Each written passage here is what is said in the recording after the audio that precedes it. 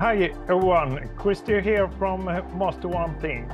Today we have the honor to have Dr. Matt Kaeberlein from the University of Washington as our guest in the podcast.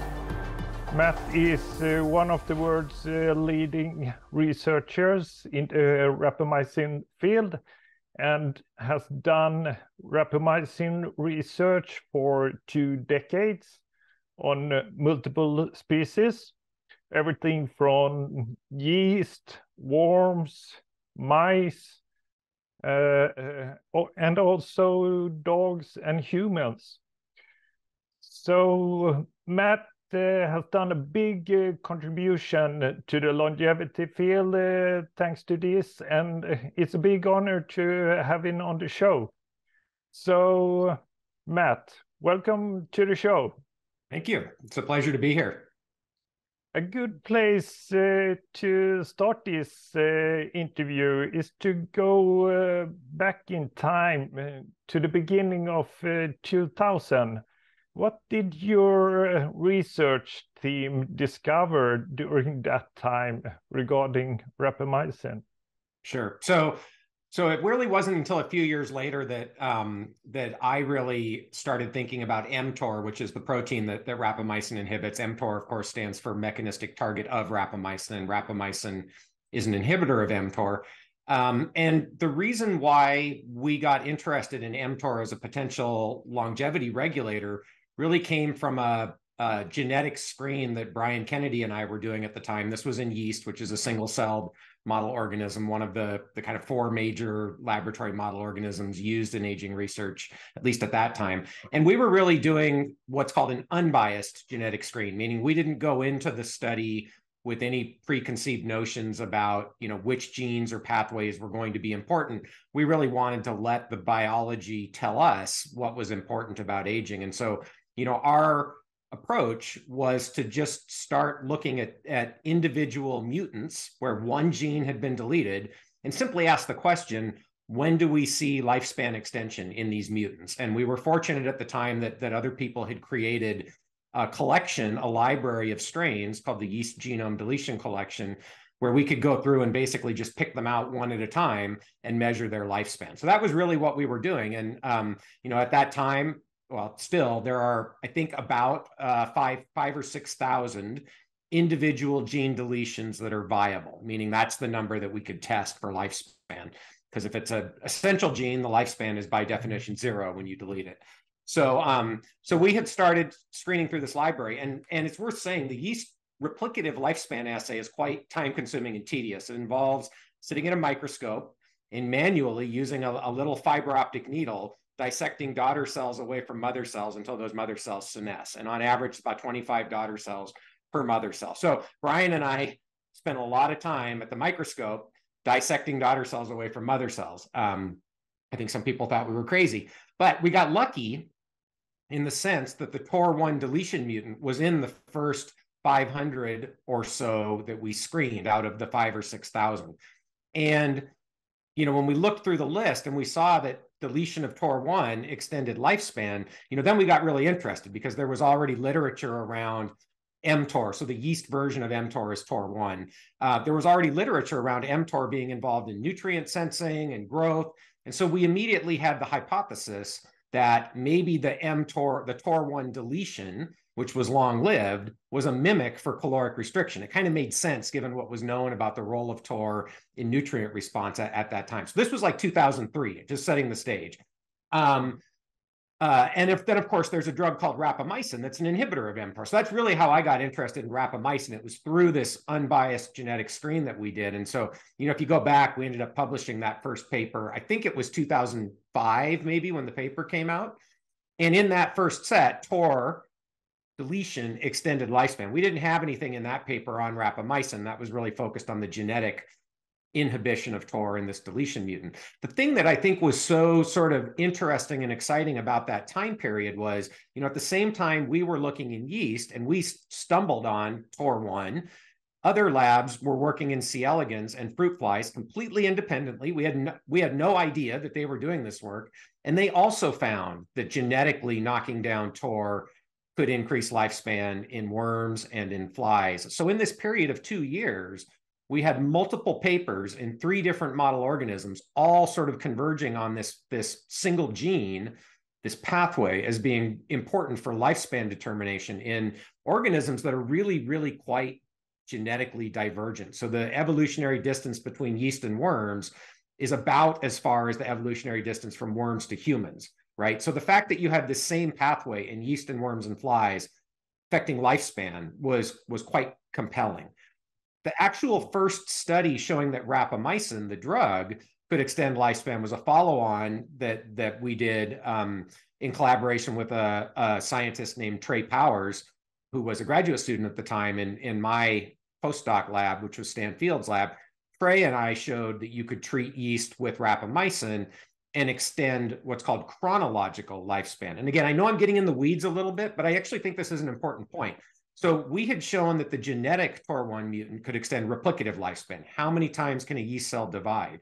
What Trey showed was you could treat yeast with rapamycin or use the TOR deletion mutant and also extend chronological lifespan.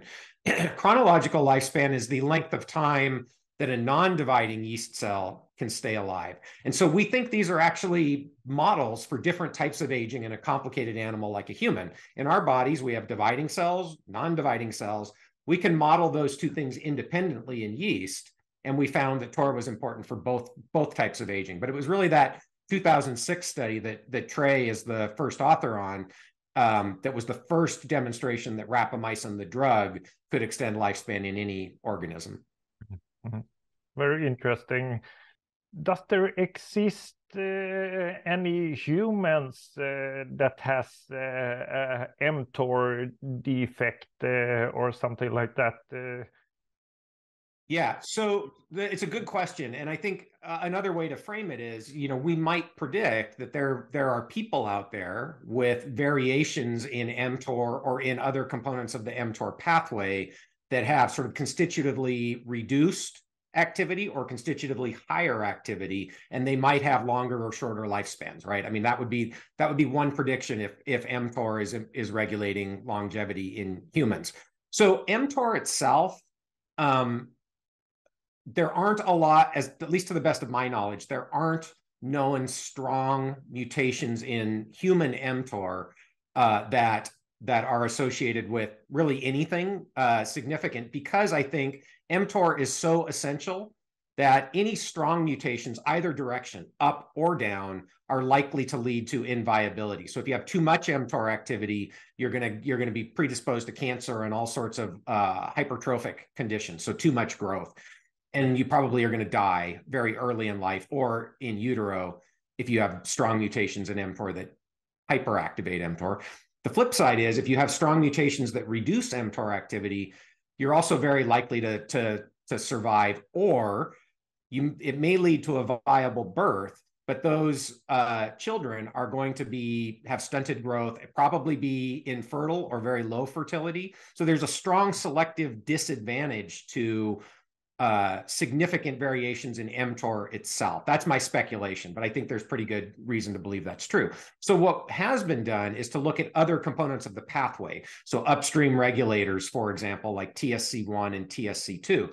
There is a disorder called tuberous sclerosis where people have mutations in TSC1 and TSC2, which lead to hyperactivation of mTOR, and they're predisposed to different types of tumors. So that's, again, what we would expect if you have hyperactivation of mTOR. They're also predisposed to dementia. It's not Alzheimer's disease. It's a non-amyloid dementia, but hyperactivation of mTOR in humans is associated also with dementia. So that kind of makes sense with what we think we know about mTOR and rapamycin. And then there have been a few studies looking at genetic variants associated with extreme human longevity. And some of those studies have found an enrichment in components of the mTOR pathway. But one of the challenges with those kinds of studies is we don't know a priori whether those variants are activating, inactivating, whether they lead to, higher mTOR or lower mTOR. I think our hypothesis would be, in general, the variants that are associated with extreme longevity in humans are going to also be variants that reduce mTOR signaling, but we don't really have that information just from the genetic association study. So yes, there's I think substantial evidence that variation in mTOR signaling can be associated both with age-related diseases and with longevity, but it really is not to the point, I think, of a strong causal argument at this point. Yeah. Do we know if we look at the Laron syndrome with the IGF-1 defect, does that impact mTOR also? Do you know something about it? Definitely will. So again, you know, I think it's for people who maybe aren't in the weeds of this biology, it's worth just saying at a very high level, right? mTOR is sort of a central node in this network that couples environmental sensing, so nutrient sensing and other components of the environment that are important for determining growth rate with development and growth and reproduction, right? So mTOR is one of the key components of that network. Of course, also in that network are things like growth hormone, insulin-like growth factor 1, metabolic regulation through AMP kinase and things like that. So these factors are all talking to each other. And it is absolutely the case that if you have constitutive downregulation of growth hormone IGF-1, which is what you see in the Laron individuals, that you're also going to have on average, a downregulation of mTOR signaling.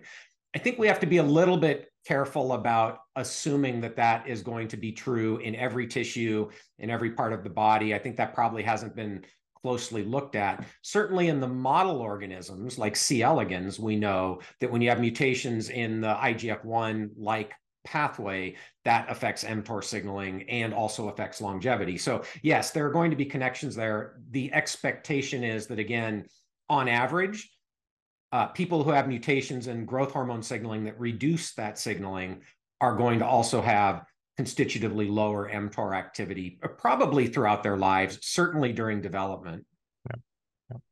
Do we know why rapamycin works so well in multiple species? Yeah, so I think there are many levels to try to answer that question. You know, if you're talking about a mechanistic level, like what are the downstream mechanisms that allow rapamycin to increase lifespan, we can get into that. It's complicated, as you can probably imagine. I mean, I think the simple answer is every eukaryote, so we're going to exclude bacteria, right? Bacteria are not eukaryotes. Every eukaryote that I know of has mTOR. So mTOR is very, very highly conserved across eukaryotic organisms.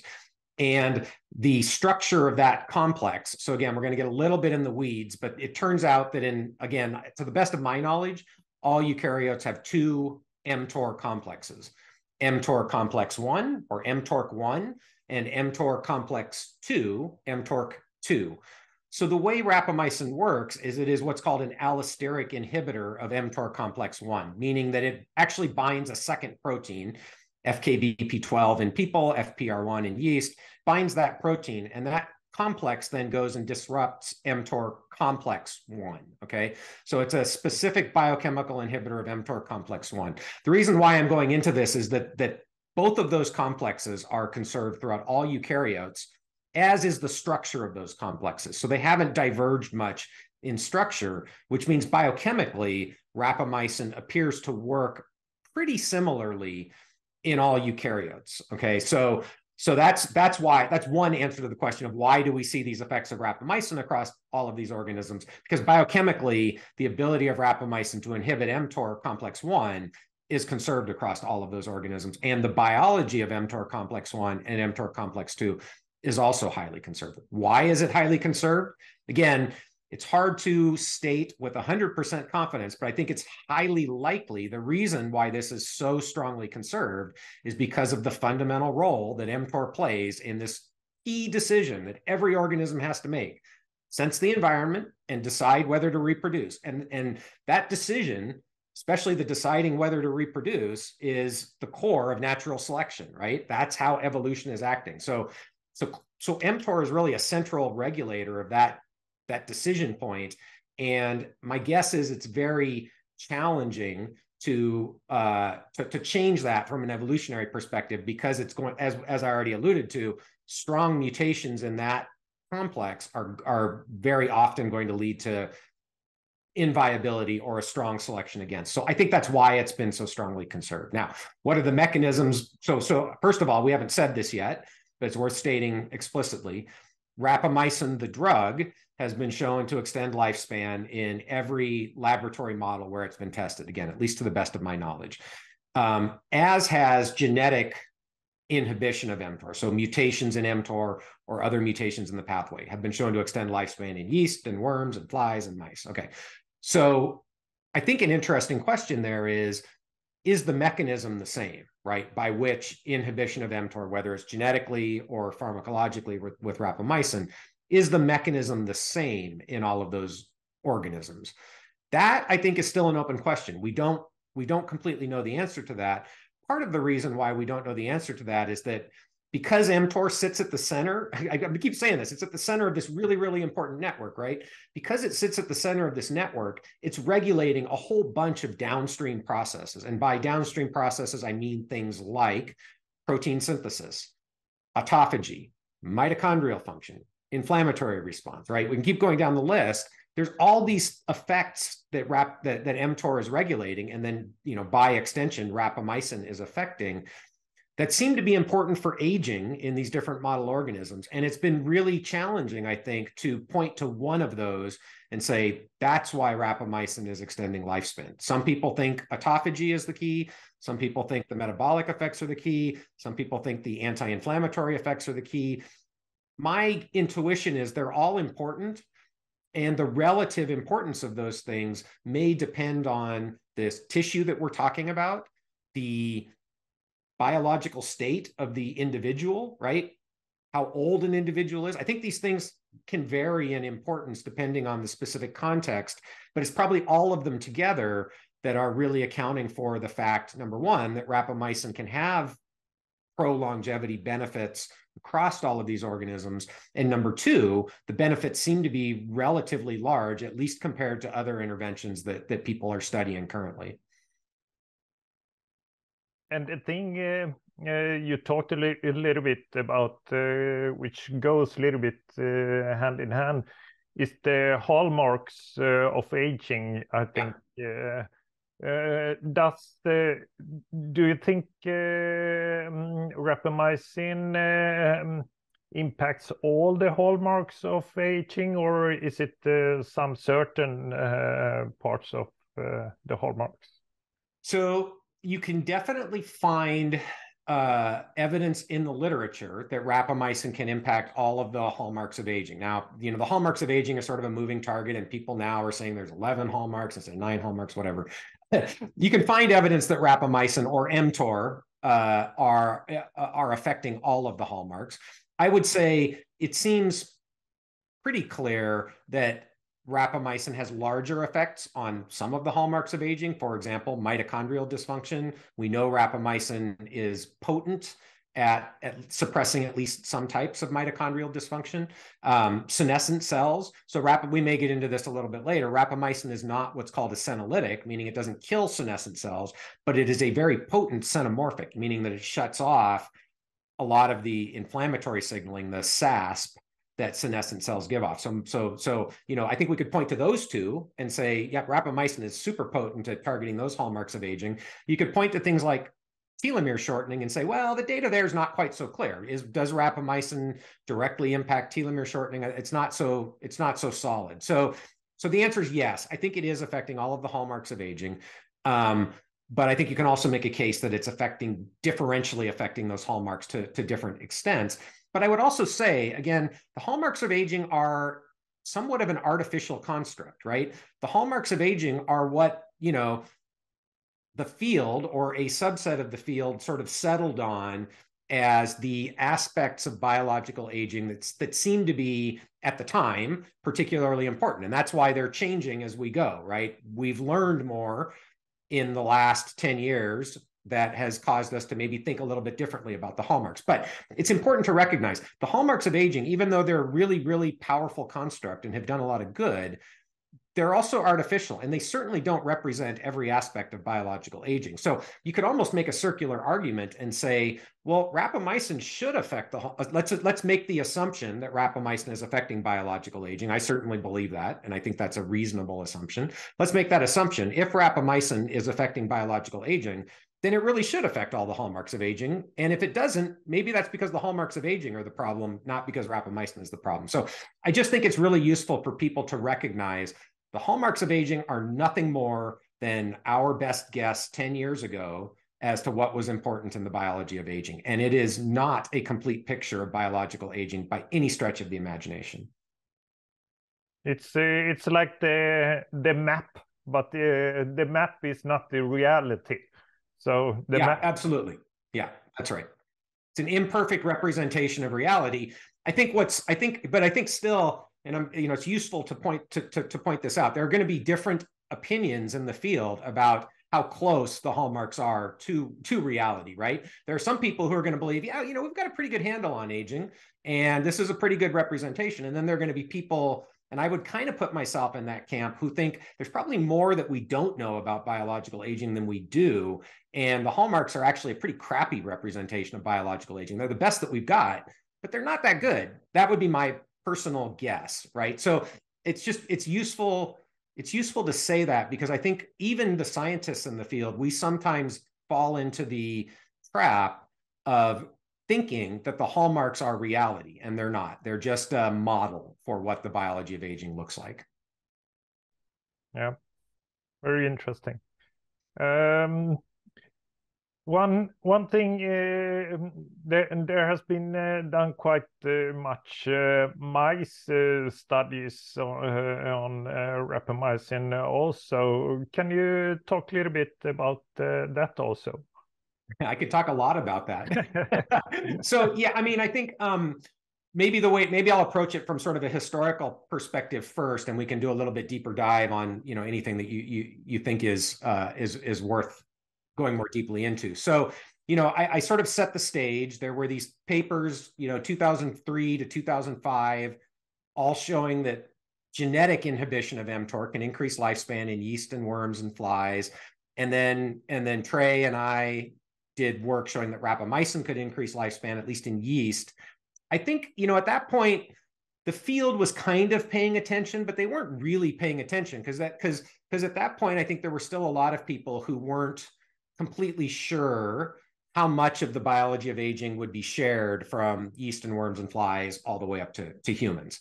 And I think what really changed that picture was the study from the National Institute on Aging Interventions Testing Program, with the first one that I know of with rapamycin, that really, I think, captured people's attention, was this study from the ITP, where they showed that you could treat mice with rapamycin and get, I think it was a 9% lifespan extension in males and a 14% lifespan extension in females. We now know that's at the lower end of the dose response, but it was really the first time that extension had been made from yeast and worms and flies up to mice. So people started paying attention then. There were a couple of other things about that study that I think also are really important to dive into a little bit deeper, because they, at least for me, kind of changed the way that I thought about the biology of aging, and I think had that impact on the field as a whole. One was there was this very clear difference between males and females, and that the females seemed to have a bigger lifespan effect from rapamycin. And again, this might be worth going into the weeds a little bit. The way the interventions testing program is designed is the experiments are done independently in both male and female mice at 3 different sites. Okay, so Jackson Labs, Michigan, and San Antonio. So there's built-in triplicate replication, which means you can look at the average across all of the sites, or you can look at each individual site and see if the intervention had the same effect at each site. So one of the things that was interesting about this 2009 study, David Harrison's the lead author on that, it's kind of a famous Nature study, was that I think at all 3 sites, females showed a bigger lifespan effect than males did. So this was really the first example of what now I think is the norm, which is that there are differences in these interventions in males and females. So we now recognize that there are sex-specific effects to longevity interventions. We don't understand the biology there, but pretty much every intervention that has been shown to extend lifespan in mice either works greater or lesser in one sex, or in many cases only works in one sex. So rapamycin is actually kind of unique in the sense that it actually extends lifespan in both males and females, but at any given dose, at least at the lower doses, the females respond better. So that was one important feature of that study, which has proven to be the norm rather than the exception.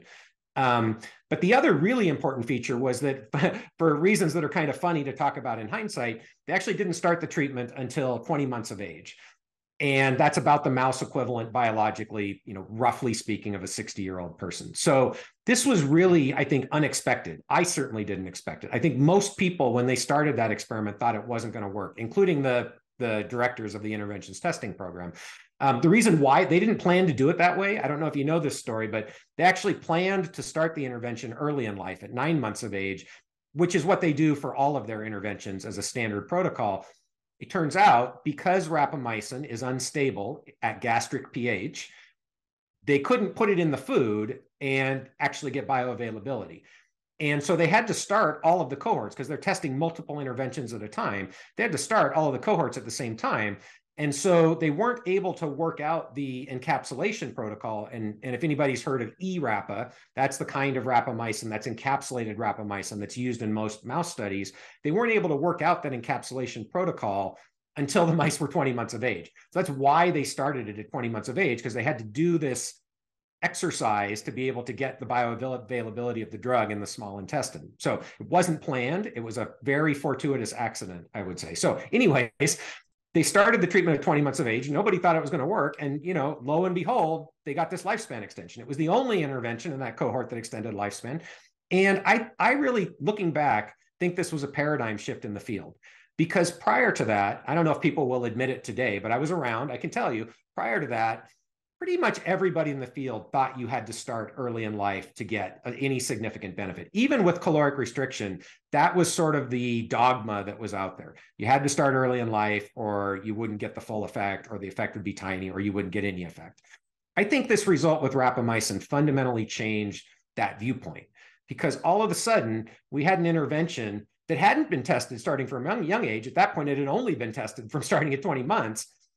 That had this big effect on lifespan at all 3 sites across the ITP, rock solid, built-in triplicate replication, no question about it. I think that was really important. And in fact, that kind of set the stage for what I think most of us believe today, which is that aging is modifiable. Biological aging is modifiable even in old age.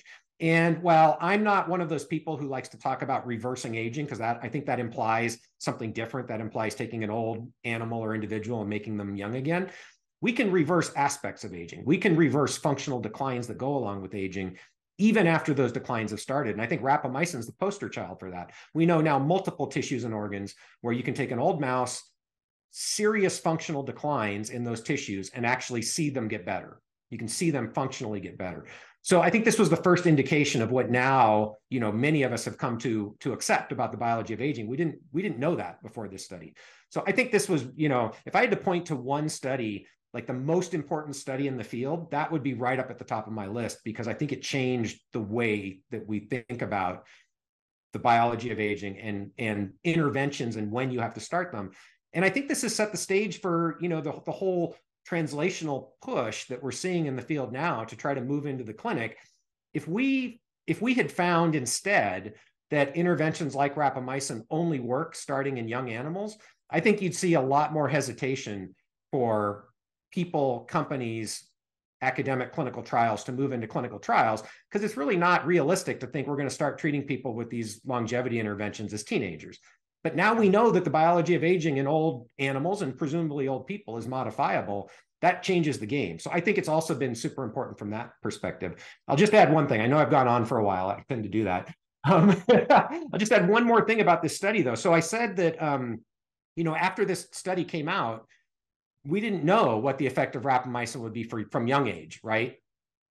The expectation, again, I think at that time was that if we started the treatment earlier in life, and now by we, I mean the field as a whole, the interventions testing program, if treatment was started earlier in life, it's likely that there would be a larger magnitude of effect on lifespan. So the interventions testing program has gone back and done this now multiple times.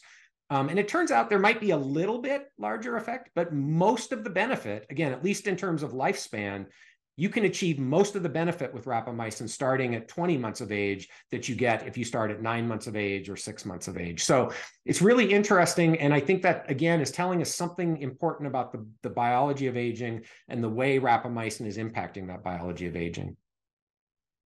Yeah, super interesting. And a wonderful accident in the science field. Yeah, I mean, it's funny how that happens in science sometimes, right? And, you know, who knows where we'd be if we hadn't had that accident. So yeah, very fortuitous. Yeah. And you touch a little bit on that some people say that rapamycin only delays aging, but it can also reverse tissues or organs. Can you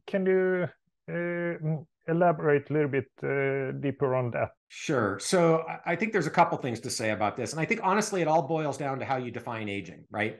So, and even biological aging, I think there is no consensus in the field. I think biological aging is a useful concept, right? And I think most of the experts in the field, at least, have a pretty common vision of what we mean when we talk about biological aging. And it encapsulates the hallmarks of aging and functional measures of aging and mortality risk. But I think that, you know, when we get these apparent disagreements over, you know, whether rapamycin is reversing aspects of aging, delaying aging, not delaying aging, you can find people out there that claim all of those things. Really, it comes down to how they're defining aging. And I think that's a bit of a problem because there is now a tendency in the field for people to feel like it's okay, and by people I mean scientists in the literature or on social media, to feel like it's okay to co-opt that term and use it however they want to. And I think that's creating all sorts of problems for the field, internally and externally. But I think these disagreements really come down to definitions of aging. So you will find people, and I think this is, honestly, I think it's silly. I don't understand how people can make this argument, but you will find people who will argue that rapamycin does not affect aging. And the core of that argument is that at least some of the measurements that we can make with rapamycin in terms of like cardiac function, grip strength, things like that, where we see benefits in old mice, you can see benefits in young mice, right? So their argument is, well, if it's affecting young mice, it's not affecting aging. Okay, that's the core of that argument. They have chosen to define aging a specific way, and they'll make that argument. Okay, what I think we can say about the data is that rapamycin clearly extends lifespan in mice.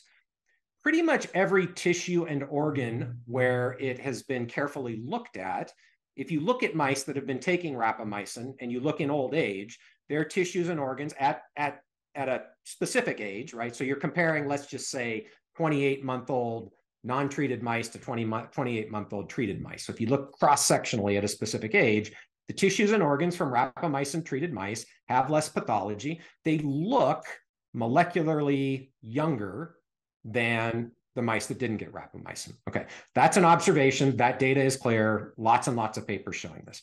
So you could argue that from that rapamycin is delaying at least some aspects of biological aging, right?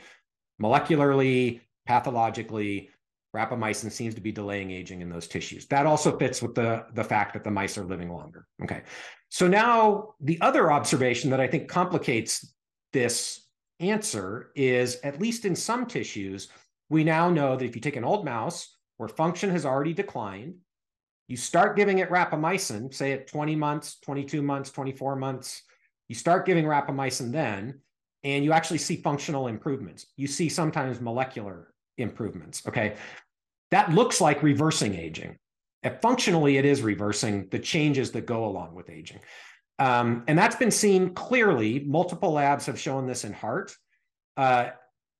There's one lab, this was a 2009 study from Pan Zheng's lab, that I think definitively showed this in the immune system. And I'm happy to dive into the details here if you want, what they actually showed. But definitively showed that you could rejuvenate immune function in aged mice with rapamycin. Again, these are all short-term treatments as well, anywhere from 6 to 12 weeks. And then many other labs have shown, I think, less convincingly, but in different detailed ways, that you can reverse changes that go along with immune aging with rapamycin. And then in my lab, we showed that you could reverse 3 different clinically defining features of periodontal disease in aged mice with rapamycin. So in that case, we looked at bone around the teeth. We could actually see regrowth of bone. So with age, you lose bone around your teeth. We could see that we were getting regrowth of bone around the teeth in the aged mice. We could see a knockdown of gingival inflammation, so inflamed gums. Again, there's an age effect there, and we could reverse that. Most interestingly, I think we also saw that we could reverse, at least at some level, what are considered pathological changes in the oral microbiome with age. The composition of the oral microbiome went back to looking like something more like what you would see in a young animal.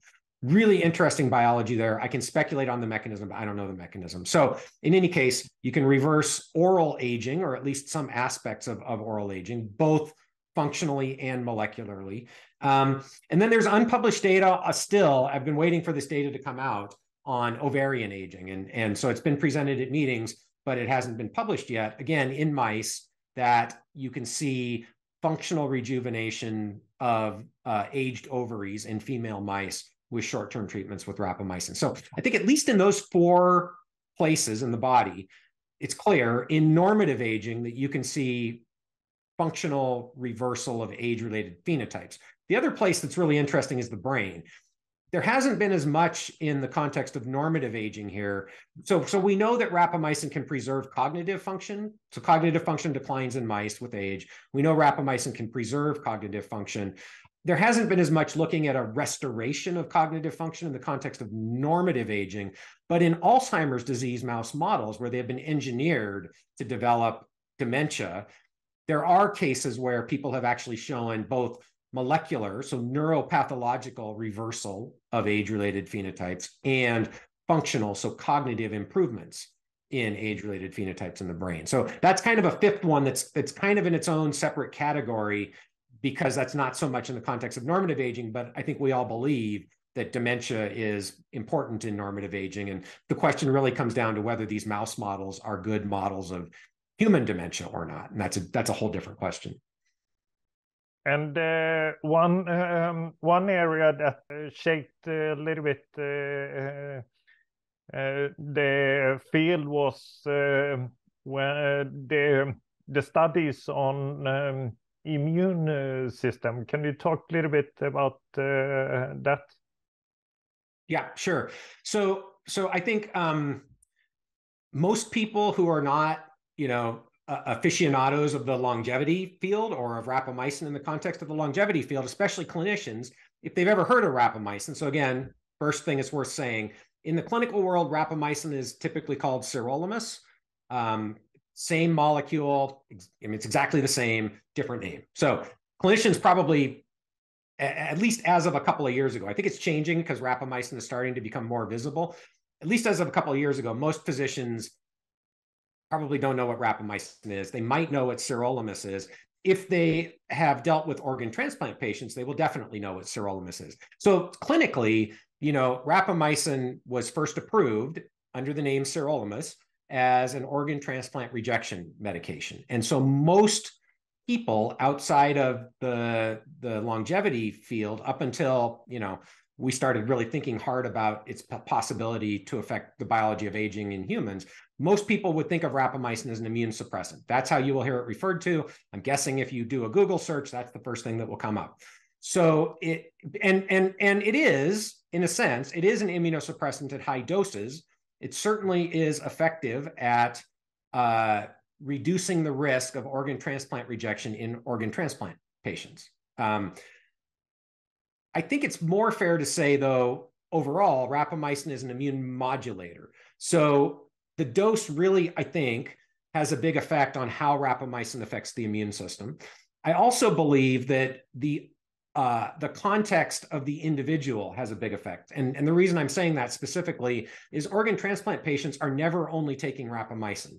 They're always going to be taking strong immunosuppressants in addition to rapamycin, high dose rapamycin. So it's unclear to me even in those patients, if they were to take organ transplant doses of rapamycin, how immune suppressive it would be. I think we just don't know the answer to that. At least I don't know the answer to that. So rapamycin is immune modulating, and this gets to, I think, a point that I kind of alluded to, but I didn't explicitly state, which is that on any given rapamycin regimen, whether we're talking about mice, worms, humans, any given rapamycin regimen, the impact, so rapamycin, again, inhibitor of mTOR, the impact of rapamycin on mTOR activity is going to be different in different cell types or different tissue types. The immune system is highly responsive to rapamycin, T cells in particular, at least that's my understanding, highly sensitive to rapamycin. In part, that may be because it's easier for rapamycin to target the immune system because it's going to get into circulation. I think also in part it's because mTOR activity is very important for maturation of immune cells, differentiation of immune cells, and then the ability of those immune cells when activated to carry out their job. And so rapamycin has a very potent effect on the immune system. That's not all it's doing. You take rapamycin, sure, it's going to hit your immune system. It's also going to hit your liver. It's going to hit your muscles. It's going to probably hit your brain. We could talk about the brain. That's also an area where it's interesting because there's questions about bioavailability of rapamycin to the brain. The point being, though, that I think the immune system is just one of the more sensitive parts of the body to rapamycin. And that's partly why we see more effects on the immune system. It's more obvious, right? The effects that's having on the immune system. Okay, so I know, again, that was a bit of a tangent, but it's useful, I think, to set the stage because going in, so I mentioned this 2009 study from Pan Zheng's lab. Going into that study, I think almost everybody would have predicted that mice on rapamycin would be immune compromised and be more sensitive to immune challenges. That would be the prediction if rapamycin is an immune suppressant, right? I think, and again, this I think is actually really a useful thing for people to appreciate.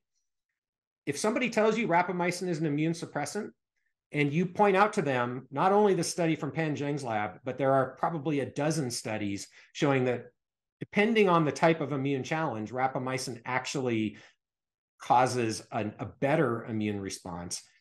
That is completely inconsistent with the idea that rapamycin is an immune suppressant, right? It's the opposite of what you would predict. And yet you still hear people say that. So I think, again, it's a terminology problem. It's also a lack of awareness of the actual data. Okay, so going into this study, 2009, I think most people would have said, you give mice rapamycin, they're going to be immune compromised. They'll be more sensitive to an immune challenge. They will not respond well to a vaccine. So that would have been the prediction. So the experiment, and it's a really elegant experiment. So in this particular case, they were looking at the effect of aging, chronological aging, biological aging, on the ability of the mouse immune system to respond to a flu vaccine. Okay, right. This was 2009. This was before COVID-19. We would probably do COVID-19 if it was today, but this was influenza. By the way, influenza is still an important infectious agent. So they asked the question, what would the impact be of aging on response to a flu vaccine? And then how does rapamycin modify that, right? And again, we would have predicted rapamycin would make it worse. Okay, so the outcome of that experiment, it's a really, really cool experiment. So the way this was set up is there are young mice that either don't get a vaccine or get a flu vaccine. Young mice, probably, I don't remember, 6 or 9 months. I don't remember exactly how young they were. And then there are old mice. All of the old mice get the flu vaccine. Half of them get rapamycin, half of them get a vehicle control. Okay, so they get a vaccine. They've either been treated with rapamycin, pre-treated with rapamycin for 6 weeks, or pre-treated with vehicle for 6 weeks. Then they get the vaccine, and then you wait 2 weeks, and then you challenge them with influenza, okay? And this is a lethal dose of influenza in this case, meaning that the young mice that didn't get the vaccine all died within 8 days, 100% lethality within 8 days of challenge. Okay, young mice that got the vaccine all survived to the end of the experiment, okay? 100%, and really all that means is vaccines work, right? At least if you're a young mouse. So the immune system did what it was supposed to do, responded to the vaccine, the mice were protected. Okay, those are the controls, that all makes sense. So now what happens in the old mice? This is the interesting part of the experiment.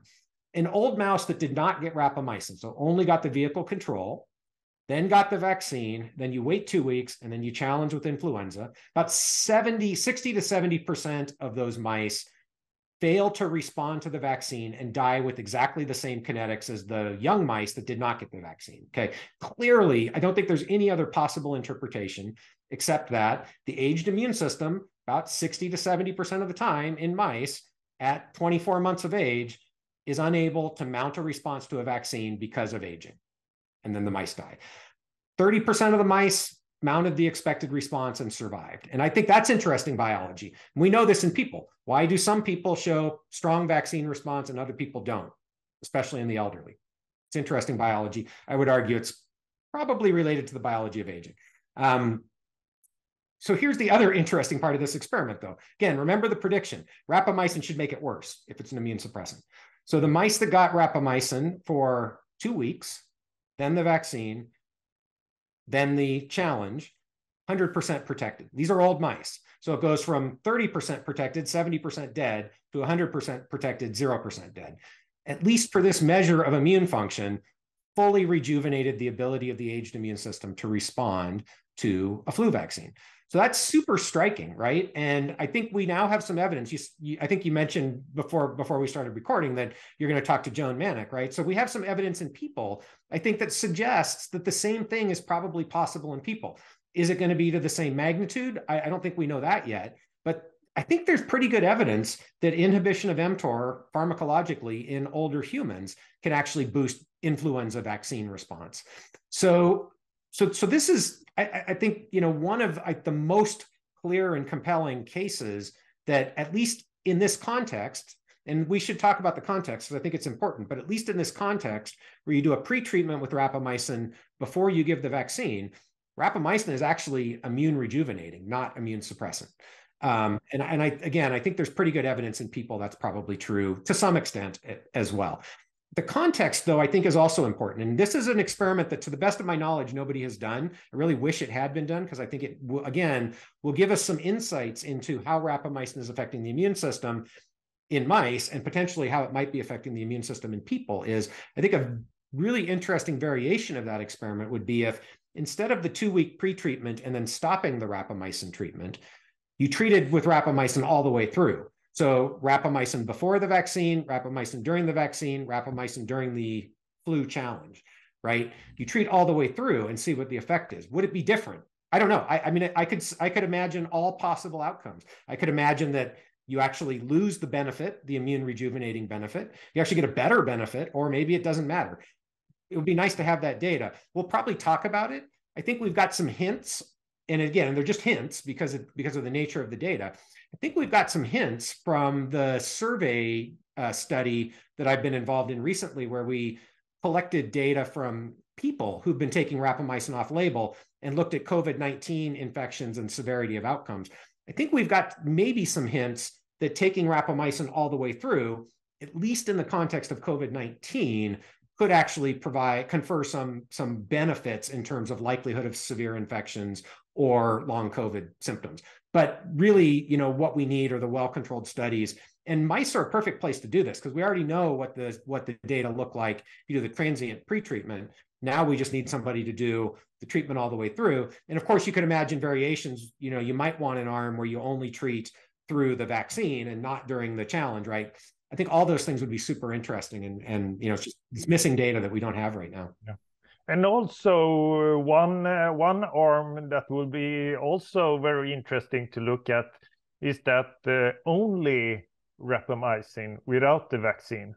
Yeah, right. I think you're absolutely right. So, in the absence of a vaccine, does rapamycin impact the challenge with influenza?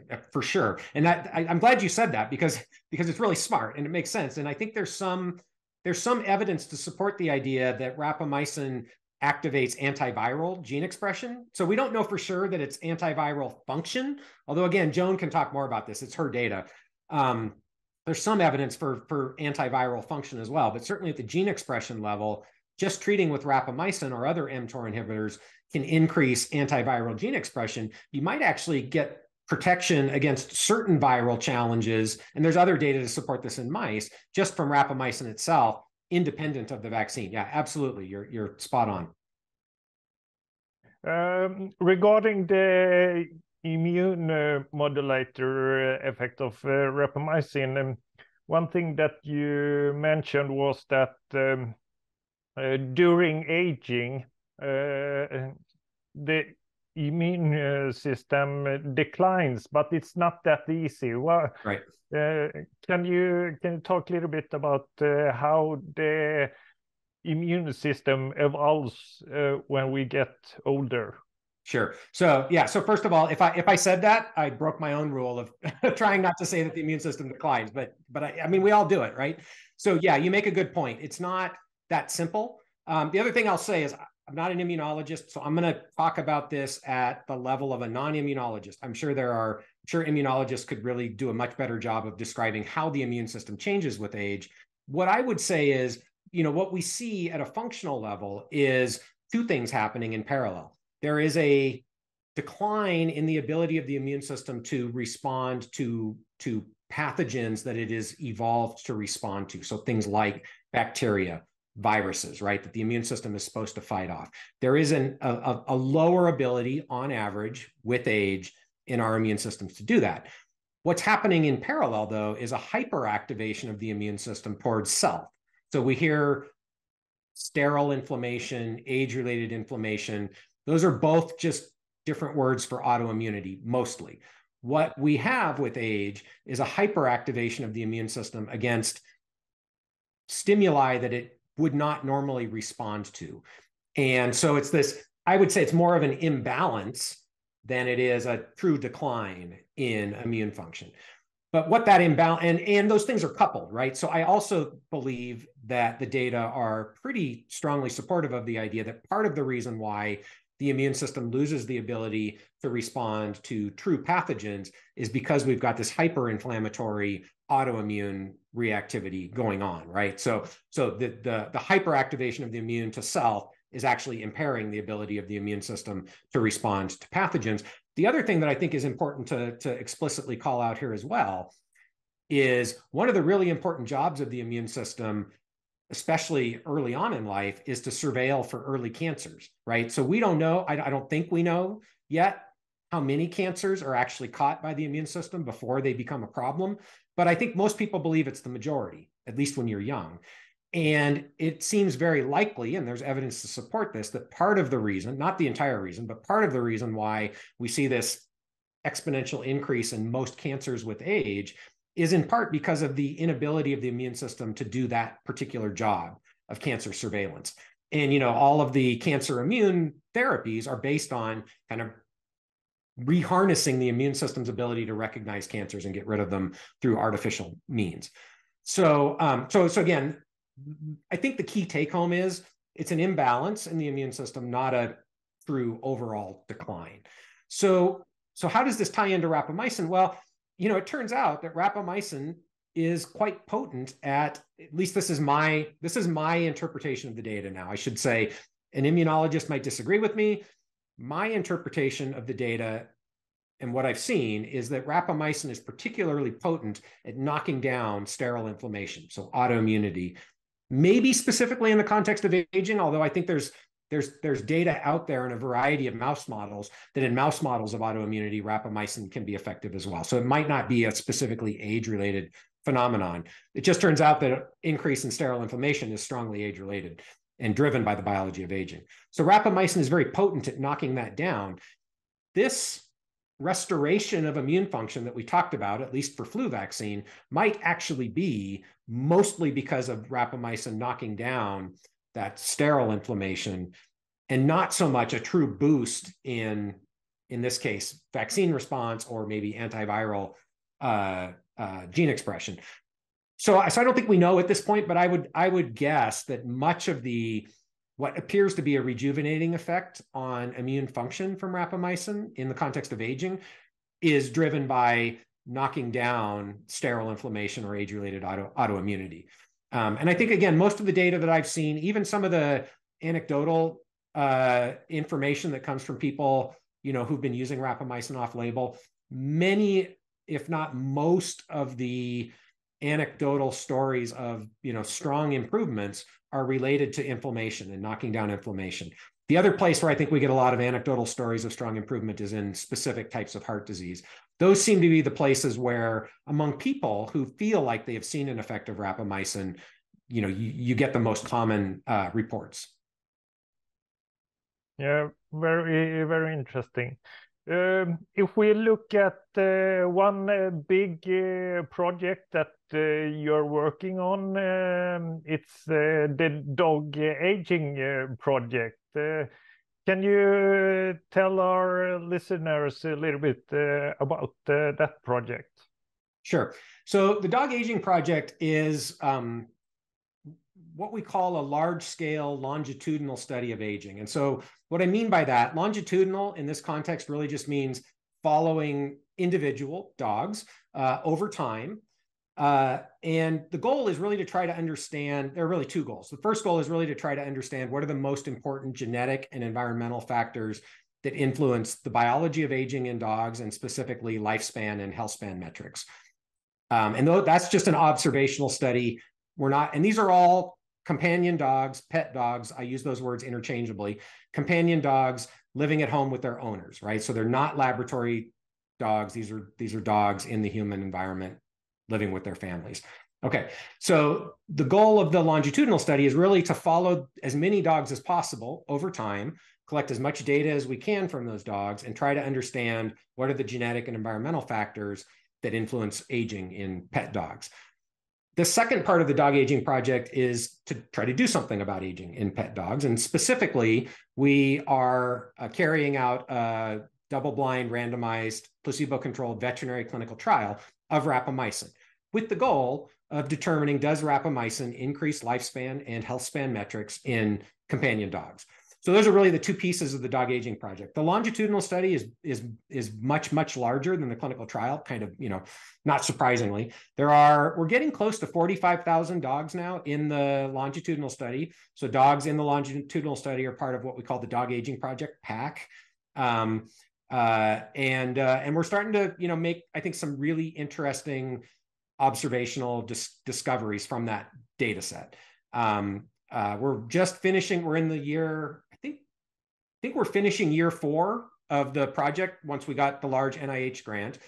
So we're still in pretty early days, but now we're finally starting to get to the point where we have, large data sets coming in. And also, I should mention, the Dog Aging Project is what we call an open science project. So all of the data that we collect is made publicly available to the community for free every year. And so we have now done, I think, 2 data releases to the scientific community already. And annually, we will be updating that data set. And in part, that's because there's just more data than our team can possibly, do all of the cool analyses you could imagine doing. So we want other people to dive into it and make new discoveries. So if there are any data scientists listening, the website is dogagingproject.org. All you have to do is go to, there's data access tab. I think it's in the upper right-hand corner of the website. There's a very easy data use agreement.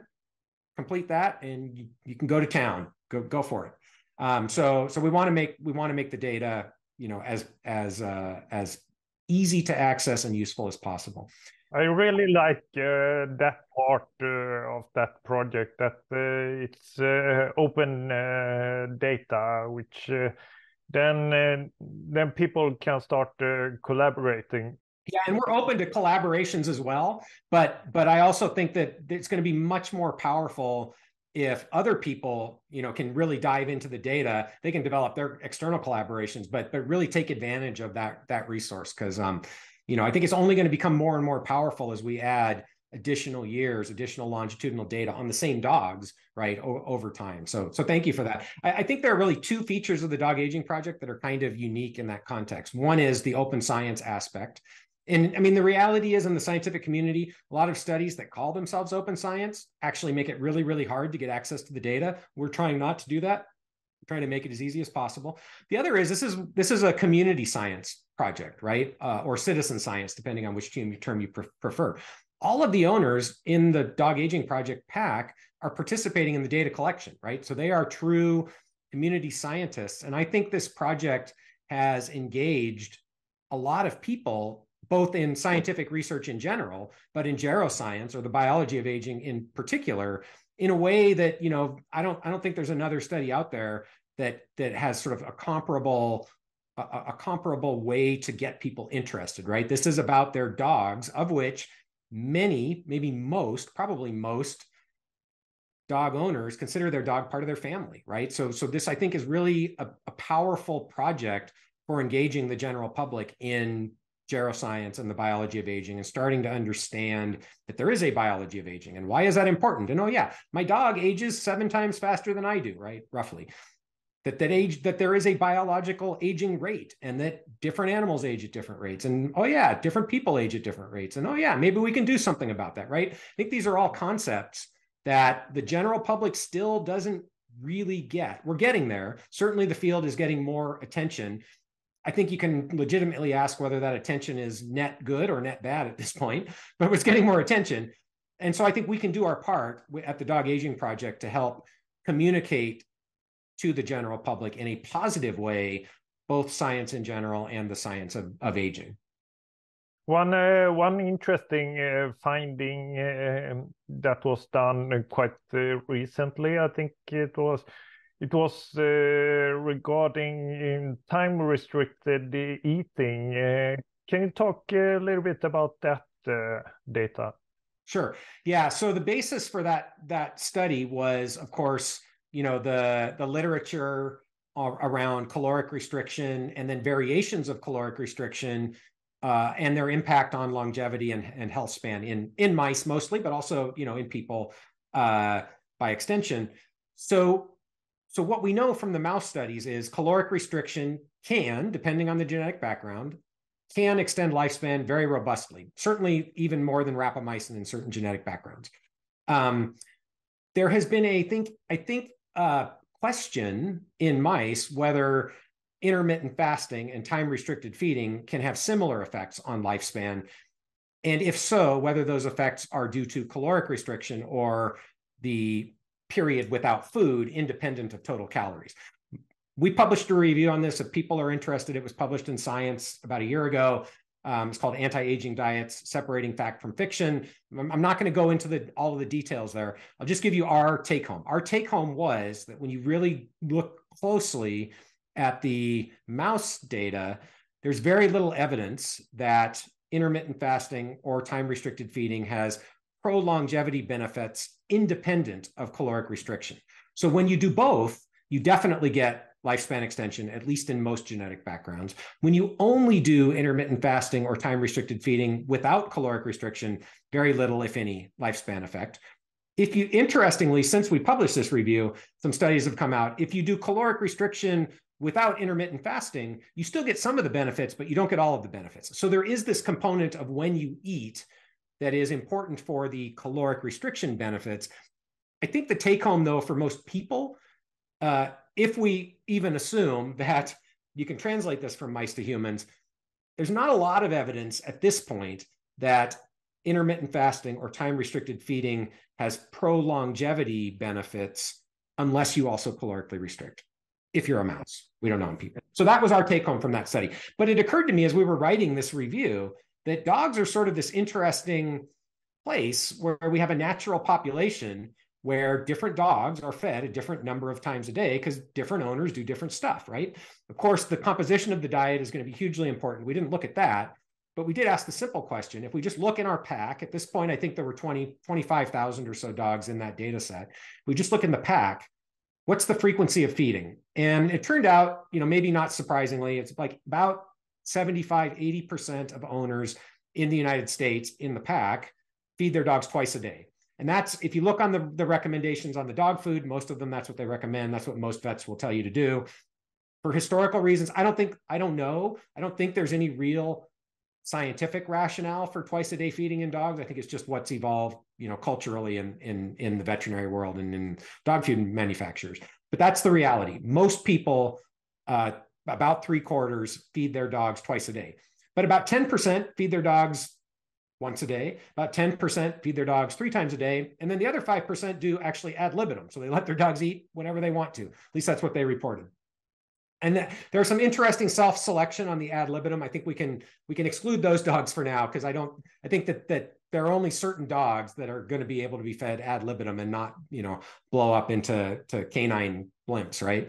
So anyways, we just asked the very, very simple sort of first order question, which is, if we look at the dogs fed once a day and we compare them to dogs fed more than once a day, and we look at 10 different types of age-related disorders, is there a difference in the likelihood that a dog had been previously diagnosed with one of those age-related disorders? And I'm being very careful how I say that, because I think it is important for people to appreciate the nature of the data that we were using. And most of the data in the Dog Aging Project at this point comes from owner surveys, right? So we ask the owners once a year a bunch of questions. And among those questions is, has your dog been diagnosed with disease X? And we have a long list of diseases, right? So that's the data that we've got. We know how often the owner says they fed the dog, and whether the owner says the dog has been diagnosed with disease X. And so what we can ask from that data is, if we look at the different groups, once a day versus more than once a day, how often did the owner say their dog had disease X? And the statisticians in the group came up with, and the veterinarians came up with 10 age-related disease categories. That's what we used. Okay. I didn't think this was going to work. And I just got done telling you why, because the mouse data I didn't find particularly compelling. But it turns out that for all 10 of the disease categories, the dogs fed once a day had a lower likelihood of having been previously diagnosed with that age-related disease. And for 7 of the 10, it was statistically significant. So the other 3, the trend was in the right direction, but it didn't reach statistical significance. So that's the kind of thing where there are lots and lots of caveats with that data. Needs to be replicated in another population. That's the kind of result where I look at it though, and I go, that's probably real. Because we were all going the same direction. And, in most of the cases, it was a big enough effect that it passed our pretty stringent statistical criteria. So I think that's a real correlation between how often dogs are fed, at least when you compare once a day versus more than once a day, and likelihood of disease diagnosis. Now, the trickier question gets, is that causal, right? Is it the case that once a day feeding is actually promoting health, reducing disease risk or not? We can't answer that. It could be. It could also be that there's some other factor that is associated with once a day feeding, maybe causally, that is also causally leading to the differential disease diagnosis risk. The easy thing to think about is obesity. I speculate, and we don't know yet, but I think we will have this information hopefully soon. I speculate that dogs fed once a day are less likely to be obese. And we know, both in dogs and humans, first of all, that obesity is quite prevalent. And second, that obesity is associated with higher risk for a bunch of age-related diseases and reduced mortality. So one easy explanation is that it's really that obesity correlation that's driving the relationship that we saw. But, that's speculation. It could also be that once a day feeding in dogs is intermittent fasting, and that's leading to effects on the biology of aging. We just don't know at this point.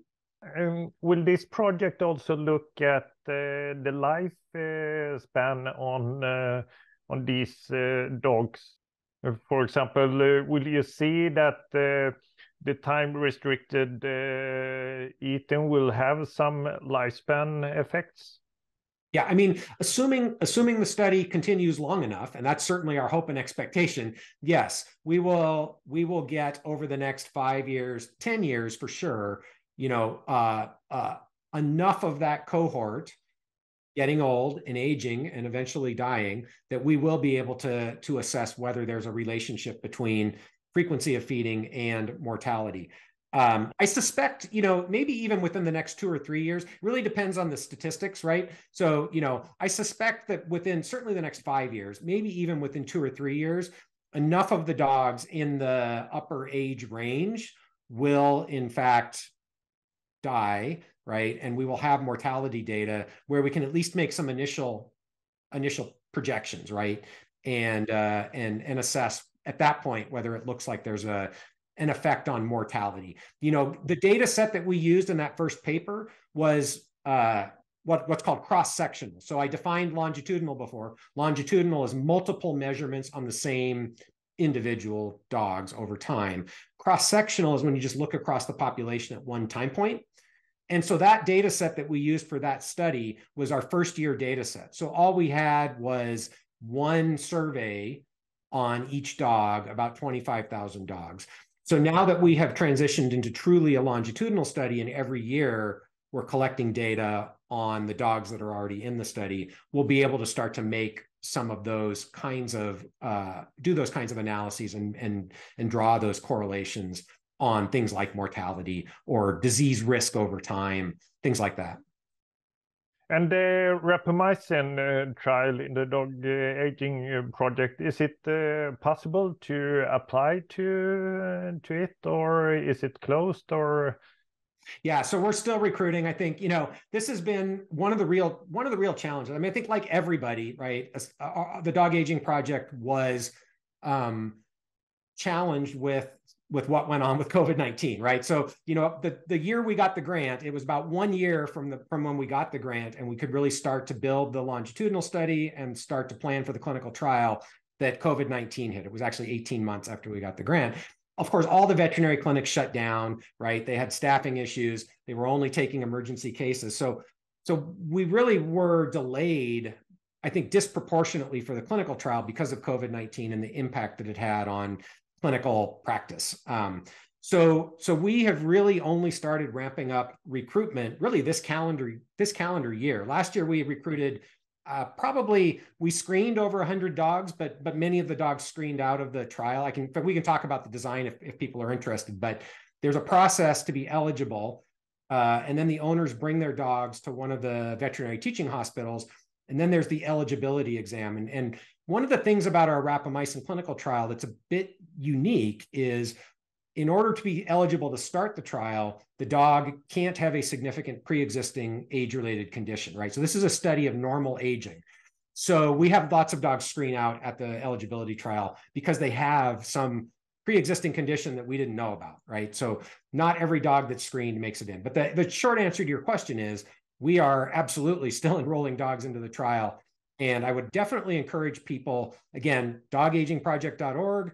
Please go to the website. If you have a dog, so first of all, if you have a dog, please consider joining the Dog Aging Project. For the rapamycin trial, there are some specific criteria around age and weight.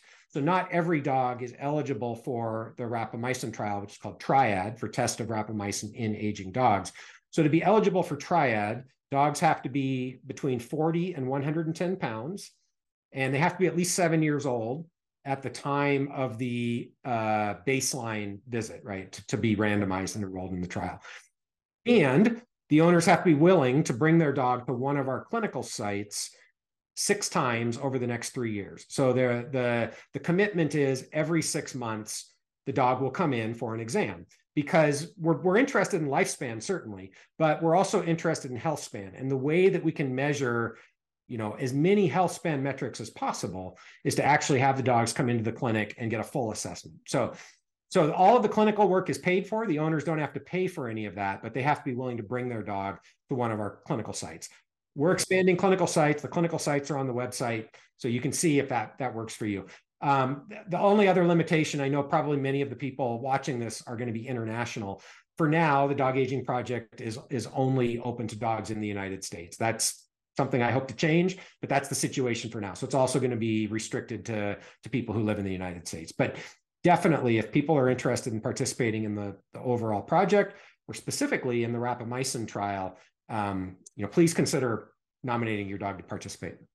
I encourage people to take that step, because you do a contribution to the longevity field, and you also do a good contribution to the dog's health also. So yeah, I will put up the links to the Dog Aging Project and how you can apply to it.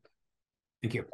And if we look at the dose protocol for the rapamycin trial in the dog aging project, is the dosing similar to what the doses are used in the longevity field for humans?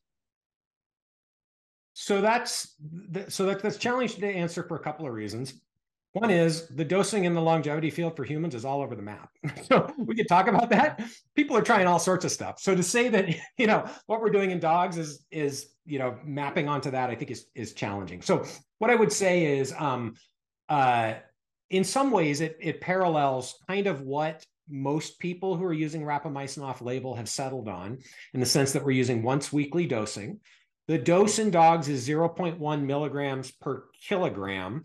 I don't think you can draw straight extrapolations from that, just in the weight to dose from dogs to humans. The blood levels that we anticipate, are in the right range. And what I mean by that is, we're going to get detectable levels for about the first day after dosing. And the detection limit is, what is it, 1 nanogram per mil, I think, on the mass spec assay. So it's probably a little bit lower than what most people are doing. The dogs also metabolize rapamycin differently than people do. So this is why I think it's really hard to draw direct parallels, just like it's hard to draw parallels from the mouse dosing to humans. So I would say we think we're in the right ballpark. Part of the reason why we settled on the dosing protocol that we're using for Triad was based on two things, right? And this is what you have to do for any clinical trial. You have to balance likelihood of efficacy with risk, right? Likelihood of adverse events. So the dosing protocol that we settled on was really an attempt to appropriately balance those things. Now, of course, with efficacy, we don't have a lot of guidance on what the right dose is for efficacy. Number one, we don't know if it's going to be efficacious, right? And there isn't a lot of data in dogs. So we were guided by some cancer studies that were going on at the time, as part of what was called the Canine Oncology Trials Consortium, or COTC, where they were testing rapamycin for osteosarcoma and I think hemangiosarcoma in dogs. So we were targeting their dosing protocol in our first clinical trial, which was really a safety trial. So we tested, and they were doing 3 times a week, at 0.1 milligram per kilogram and 0.05 milligram per kilogram. I think those were the doses they were testing. So that's what we did for our first 10-week trial. And we saw that at both of those doses, very few adverse events, no real adverse events, and some evidence for improvement in cardiac function. So then we went and tested a lower dose for 6 months in dogs. That study's been submitted. It's still under review. And again, saw no adverse events. We saw some evidence for improved activity and owner-reported changes that they considered positive, but we didn't see the heart function changes that we had seen in the first 10 weeks. We saw some different heart function changes. I don't want to make any claims about benefit or not, but they weren't the same ones that we saw. So we decided that for Triad, we would increase the dose back up to one of the doses we had tested in the first study. But we also, at the same time, went to once a week instead of 3 times a week, being guided in part by Joan's studies, which I'm sure you'll talk with her about, being guided in part by the anecdotal the data that we were hearing from people on rapamycin, also recognizing that it would be easier for owners, because the owners are giving the medication to their dogs, right? It would be easier for owners, less opportunity for mistakes if they dosed the dogs less frequently. So all of those things went into weighing, why did we settle on the dose that we settled on? If anything keeps me up at night about this trial, there are 2 things. One is, did we pick the right dose? And the other is, did we actually shoot ourselves in the foot by having too healthy of a cohort coming into the study? I mentioned previously that dogs get excluded at the baseline visit if they have any pre-existing age-related disease. Of course, that's not a true representation of the normal population. And in fact, I think we probably have what's called a healthy cohort bias, where the dogs coming into the study are more healthy than you would expect for their chronological age on average. That could reduce the benefit of rapamycin if there's going to be a benefit of rapamycin. So those are the 2 things that I think really concern me about the way that we, have set up this study.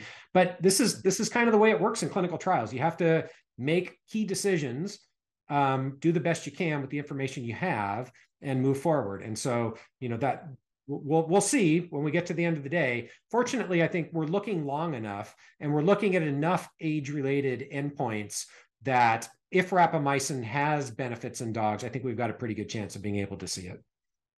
I had an interview with Dr. Alan Green some weeks ago, and one thing he said was that from his clinical experience is that the best effects that he saw on his patient pool was on the healthy patients.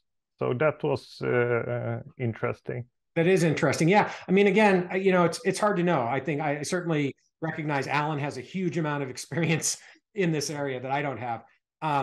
That goes against my prediction, but who knows, right? We don't have the data. That would be super interesting if that was the case. And certainly there may be, with lack of a better way of saying it, kind of a U-shaped curve, right? And what I mean by that is, maybe it's the people in the middle. If you think about quality of health as a continuous function, right? It might be the people in the middle that get the best effect. The people who are super healthy might not get much of a benefit. This is all speculation, right? So they might not get much benefit. And the people who are super unhealthy might not get much benefit because they're already, past the point of no return, for lack of a better way of saying it, or they're unwilling to do the other things that go along with improving your health. So yeah, it could be the case that healthy people get more benefit, unhealthy people get more benefit. My intuition in the absence of data is probably more going to be the dogs or people in the middle that are going to see the biggest delta when we look at different health metrics. I should say, if you go back and look at that first 10-week study that we did echocardiograms on all of the dogs, and we were looking at 3 specific measures of left ventricular function. And that was based on mouse data showing that they could reverse the age-related changes in those measures. So for 2 of the 3, the effects of rapamycin were a statistically significant improvement. But when you look at the individual dogs, the dogs that showed the improvement over 10 weeks of rapamycin were the ones that came in with the lowest baseline values.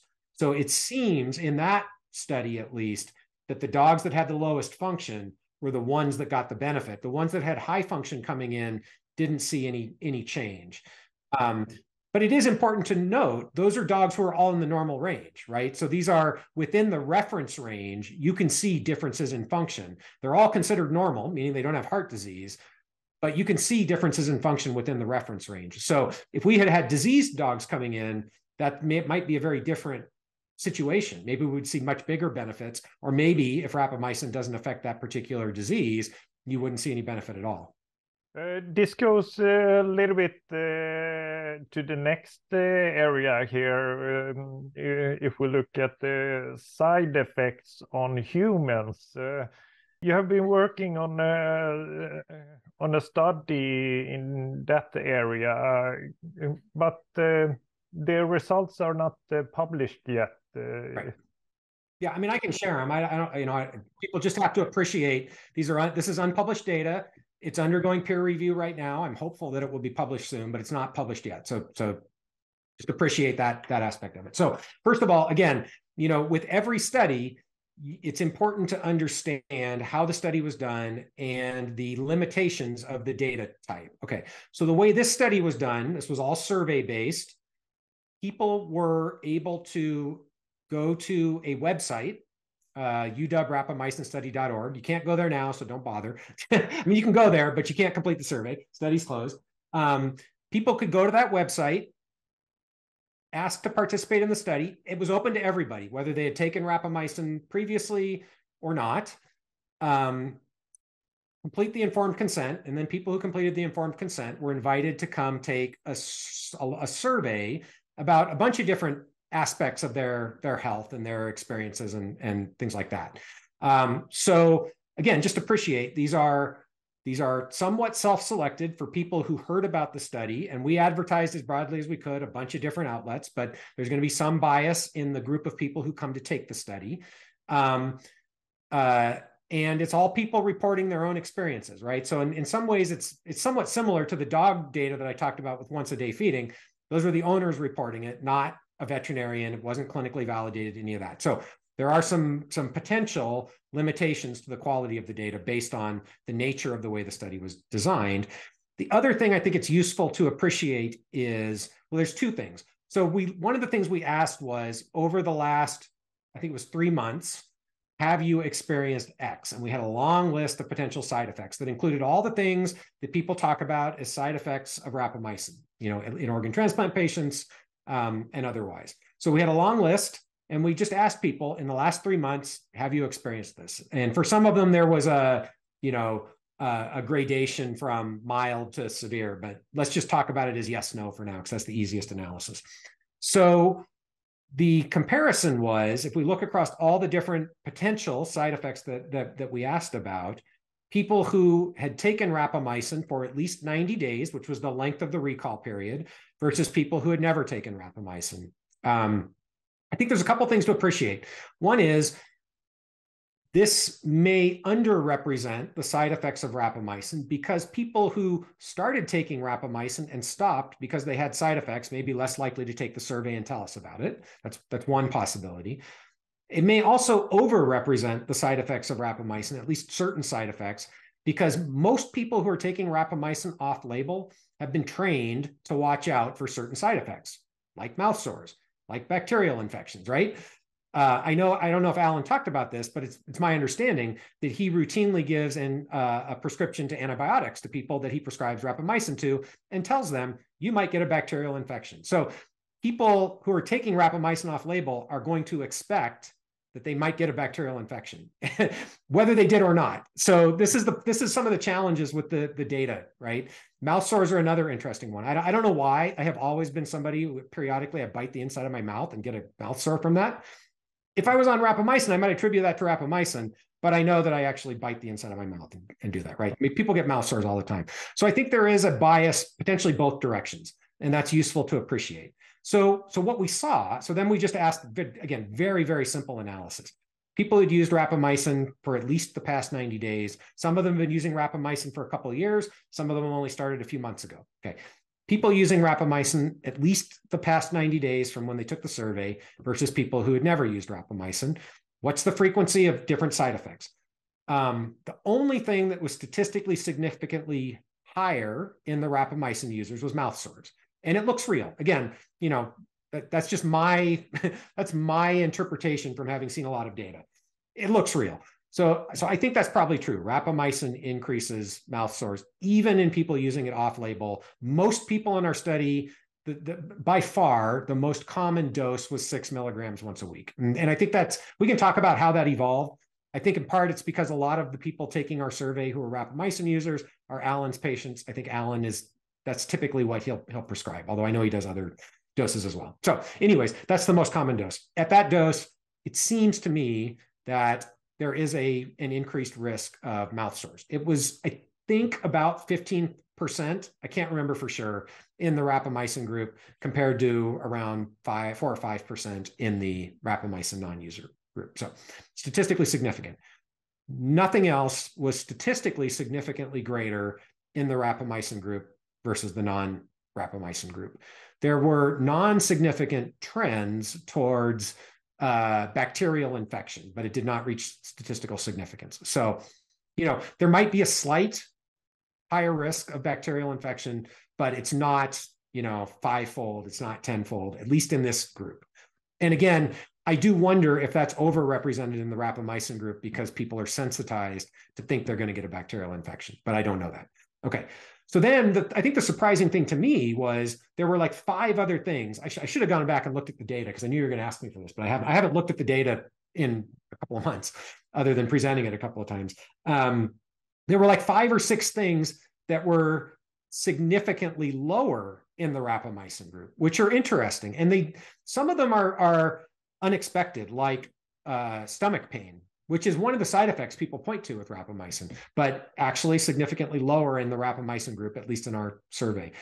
The ones that I think are most interesting are around depression and anxiety, because there is accumulating literature out there, both in mouse models and a little bit even in human clinical work in psychiatry, for rapamycin and mTOR biology having an impact on things like depression, anxiety, autism. So brain biology in ways we don't understand So I wonder if that's real, right? It's interesting to me that that came out in our study. Again, obviously, it could be something about the psychological makeup of people who are trying rapamycin off label versus people who aren't. That those things are hard to disentangle. But I thought those were interesting, observations that certainly warrant further follow-up. But from my perspective, the way I interpret the data is it seems like off-label use of rapamycin does not have high rates of any significant side effects unless, and this is the thing we can't really control for, unless the people who did experience side effects stopped taking it and didn't take our survey. And I don't have a way to rule that out at this point. Yeah, very, very interesting study. Do you know when it will be published? So we haven't gotten the reviews back. It's been under review for probably 3 or 4 weeks. So I expect we'll get reviews back pretty soon. And then, it's hard to predict in scientific publishing, whether or not reviewers are going to want significant revisions, things like that. So it's hard to predict. I'm cautiously optimistic because the survey's done. I mean, I think reviewers can ask us to do other types of analyses or maybe modify the text and the way we interpret the data. They can't really ask us to do any more experiments. So I'm hopeful that whatever revisions the reviewers suggest, we'll be able to carry out and do it in a timely fashion. So, hopefully within the next 6 weeks, I would be cautiously optimistic. Very, very important step forward there through that study. And if we look at other longevity interventions and side effects on that, if you use high doses of any longevity intervention, then you get the side effects. And can you talk a little bit about that? That the goal is probably not to get 0 side effects, or what is your view on that? I don't know. I mean, so you're right. Almost anything, not just longevity interventions, right? Almost any intervention, medication, there's going to be a dose response, and there comes a point where there are going to be side effects. I also think, side effects, if you really think about what that means, all it means is something other than the intended effect of the intervention that you're going for, right? So if you're taking a drug to lower lipids, anything else that drug does than lowering lipids is a side effect, right? Side effects can be good. Side effects can be bad. We tend to immediately interpret them as bad, but they don't have to be. They're just unintended. That's not the indication or the purpose that you're using that intervention for. Okay, so that's one thing I think it's useful to appreciate. Another thing that's useful to appreciate is even non-pharmacological interventions have side effects. So I've talked about this a few times, right? I think exercise is a super good example where anybody who has ever exercised vigorously should be able to recognize that there are side effects associated with exercise. Muscle pain is an obvious one the next day, right? Everybody has been sore after exercising the next day. That is a side effect. And if it was a drug that did that to you, it would be considered an adverse event of that drug. But because it's exercise, we don't think about it that way. It's just normal. That's what we expect. So even things like exercise, which, I'm hugely into exercise, right? It's useful to appreciate that there are side effects and risks associated with exercise. The side effects and risks are going to depend on the kind of exercise you do, the intensity that you do, all of that stuff. But there are side effects. Okay. So now, does everything, so should we be shooting for a dose? So maybe another way to say it is the optimal dose for a longevity intervention by necessity going to have negative side effects? I think that's what you were asking to some extent. I don't know the answer to that. My intuition is probably. I think it's unlikely that there's going to be a free ride, right? So the biology of aging, right, is so interconnected to our overall physiology and function that it's difficult to imagine changing that biology in a way that is only going to lead to positive or beneficial outcomes. Maybe if we completely understood the system, we could do that in a very rational way. But again, this gets back to what we were talking about before. And, my belief that we really understand the system of aging quite poorly. I think that especially the tools using now are very crude. They're hammers. Rapamycin, to some extent, is, well, I think I've said this before. Caloric restriction is a hammer. Rapamycin is the precision tool, but we're still not very precise, right? I think that we don't understand the biology of aging well enough to rationally say, here are all the things you should do to maximize the benefit and reduce the risk or the side effects. So yeah, I think for now, at least, pretty much every longevity intervention that is likely to have a benefit on, let's at least say, future health outcomes. Again, we can argue whether it's really modifying the biology of aging, likely to significantly extend lifespan. But I think for things like at least exercise, proper nutrition, we can make a pretty good case that those are going to have a positive benefit on future health outcomes and function as we get older. And I would, I don't think we can say with 100% rapamycin is in that same camp, but I think many of us believe it probably is.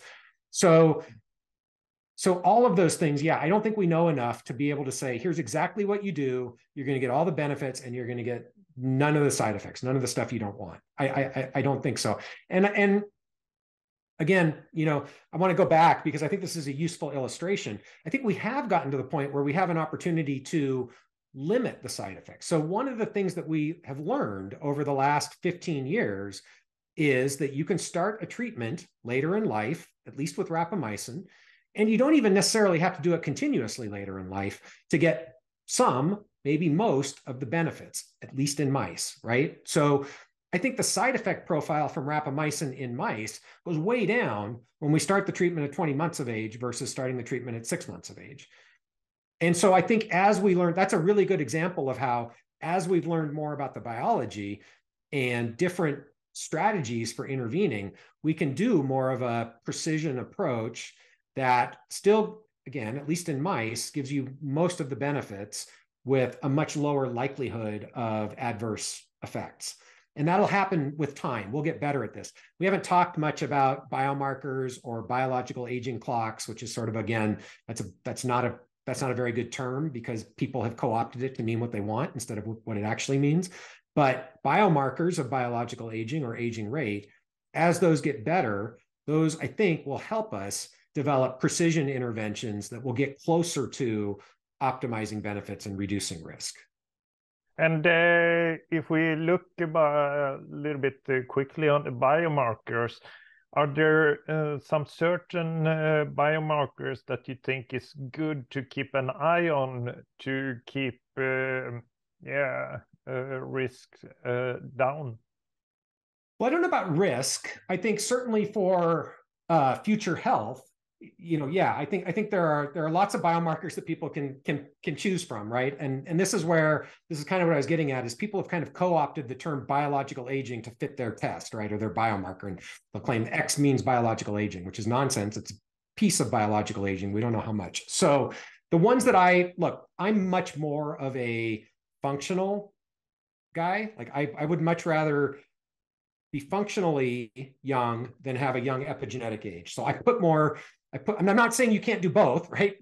We don't know, but I put more faith on, functional measures, and by that I mean, strength, cardiovascular fitness, but also organ function, tissue function, some of the blood metabolites and blood tests that we have blood panels for kidney function, heart function, right? Imaging can look at functional measures of organs and tissues. I think for now, those are the things that I put the most weight in. But I think I'm very interested now, and part of what I'm doing, currently is trying to evaluate, how well do these different diagnostics that we can look at, how well do they track with each other and track with, what I would consider sort of overall optimal health. And optimal, I don't like that word because optimal implies you can't do any better. I don't think we really know what optimal means, but we know deltas, we know better health. So what are the most informative diagnostics and biomarkers for looking at current health status and predicting future health outcomes, right? And I think at this point, it's so early, we don't know, right? The epigenetic tests, there are multiple flavors of epigenetic tests. We don't know how well those are going to actually perform. And are they useful for testing interventions? I kind of like the glycan age test. I'm going to just give a shout out to the glycan age folks. Again, it's early, but the data I've seen, it seems plausible. I like the fact that that particular test is sensitive to changes over about a 3-month period. So I think you can see deltas. So I don't want to make the case, again, the name has age in it. I don't know how much that is truly a measure of biological aging. I'm cautiously optimistic that that test can be useful for looking at the effect of interventions on future health outcomes, right? So I think, again, we have to be careful what we mean these tests to mean. I'm interested in markers of immune senescence and immune function. And there, again, there are a variety of ways you can probe that. You can look at inflammatory markers in the immune system, some of which you can get from a standard blood test, some of which you have to use more sophisticated measures for. So I think, and we've talked about why inflammation with age is important. I think being able to measure that quantitatively, and I think that there are some ways to do that now that are getting better. I think there's going to be a lot there that is very, very powerful. I also kind of like, I don't want to say crude, but the easy measures of body composition, like DEXA. I think body composition is hugely important. I'm guessing many of the people listening to this are also listening to Peter Attia's podcast. I think my views kind of align very well with Peter's on this, that body composition as you're getting older is hugely important for being able to maintain function into old age. And I think you can use things like DEXA to give you a feel for where you're at and what are some of the things that you should be focusing on among all the things you could focus on going forward. And then 6 months later, you can ask, did you actually make a positive change in your body composition, right? And in there, I would put both lean mass, hugely important, bone mineral density, hugely important, right? And at least certain types of adipose depots, right? Like visceral adipose. So I think all of these things have value. And, I'm a little bit concerned with the perception that is being put out there that we can measure everything with one spit test, right? And that's what you should focus on. I think that's, there's no good evidence to support that in my view. And this goes a little bit to the next question. Do you take your rapamycin? Periodically, yeah. In fact, it's interesting. So I've actually been off of rapamycin for probably about 7 months now. And the reason for that has nothing to do with rapamycin. It has to do with kind of what I was just talking about, which is that I'm in the process of doing a pretty comprehensive baseline with many different diagnostics on myself. So I want to do my own N of 1 experiment, right? So I'm going to get a comprehensive baseline and then start my next cycle of rapamycin and then see how my biomarkers move. And in part, this is exploring, right? I mean, I think this is something a lot of people, I think most people who are using rapamycin off-label appreciate that they are experimenting on themselves, right? That there is not a lot of certainty here. And so, I want to know for myself, how does rapamycin affect the different biomarkers, diagnostic measures that we have available, and then try to interpret it. For example, I mentioned in passing immune senescence and immune exhaustion. So my hypothesis is that a cycle of rapamycin, a cycle, we don't know what the optimal cycle is, let's just say 12 weeks, 10 weeks, a cycle of rapamycin, if you have high immune senescence, should reduce it, right? Given what we know rapamycin does to senescent cells and senescent markers. That's a hypothesis, but we aren't going to know until we actually collect the data. So I'm collecting some of that data on myself. So the answer to your question is yes, but I'm not at the moment, and I actually haven't been for the past, like I said, 7 months or so. So soon will be again. And what dose protocol will you use when you start again? Yeah, it's a good question. So I'm doing this with a couple of other people who I won't name, keep the guilty out of the public eye. So we're still tossing that around. It'll probably either be 6 or 10 mgs once a week. I know a lot of people now have gone to once every 2 weeks. And look, again, this gets to the uncertainty, right? I think a lot of people want to know, like, what's the right dose of rapamycin to use off label? Number one, I don't know if there is a right dose, right? We don't know. But number two, we don't know if once every other week, once a week, once every few days. This gets to your question of optimization. Because we don't know what to measure to tell us what's optimal, It's hard to say what dose is optimal or what regimen is optimal. So people are doing different things, many times based on reasonable ideas, but it's really a lot of speculation, right? And there's no real guidance on what's best. So what I can tell you from my own personal experience, and I've talked about this before, and I know you were going to ask me about it anyway, so I'll talk about it, is my personal experience with my shoulder inflammation, right? So I had what's called adhesive capsulitis in my right shoulder, was that rapamycin once a week for 10 weeks fixed it, right? Or at least it was placebo effect. I can't rule that out. I don't think it was. So for that particular indication, right, me personally, Matt Kaeberlein's shoulder, once a week, 6 mg a week, had a positive effect.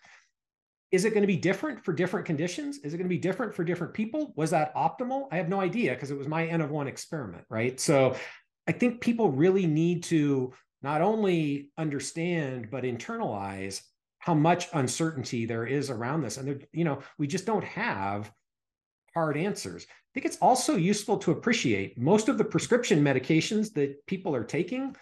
We don't have hard answers there either.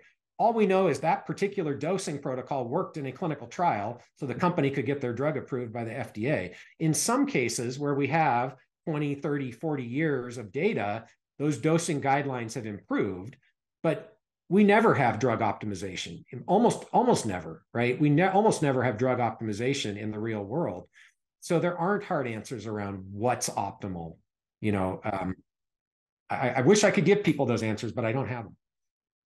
And have you experienced any side effects like mouth sores or anything? No, well, again, like I talked about before, I can't really attribute the mouth sores to the rapamycin because I tend to bite the inside of my mouth for some dumb reason. No, the answer is no. Nothing. I have never experienced anything that I would attribute to rapamycin that I would consider negative. Doesn't mean that it didn't happen. Nothing that I noticed. I'm also not the most self-aware person in the world, so it's possible that I had some and I just didn't pick up on it. But no, nothing that I can point to. And if we look at the risk and benefit calculation on rapamycin, why did you, for example, start with rapamycin? Because it's still early, as you talked about, and not taking some other longevity intervention. And there are also, like stem cell therapy and things like that. Yeah, so why rapamycin? So first of all, I just thought of this. I assume you're going to have a medical disclaimer at the beginning, but I'm going to make one now. I'm not an MD. Nothing I say is medical advice. This is all just my personal opinion. I think, again, it's important for people to appreciate that because I do have, I'm recognized as having some level of expertise on the topic. I don't want people to assume that they should go out and do what I did. Okay. So why did I do rapamycin? So again, this really comes back to my personal experience, right? So first of all, obviously, we talked about the fact that I've been studying aging for a long time, been working specifically on mTOR and rapamycin, since 2004, 2003. So I had a lot of experience in that area. I knew the literature inside and out. So I understood the drug. And I don't think anybody can argue with the statement that rapamycin is the most robust and reproducible drug for increasing lifespan in laboratory animals.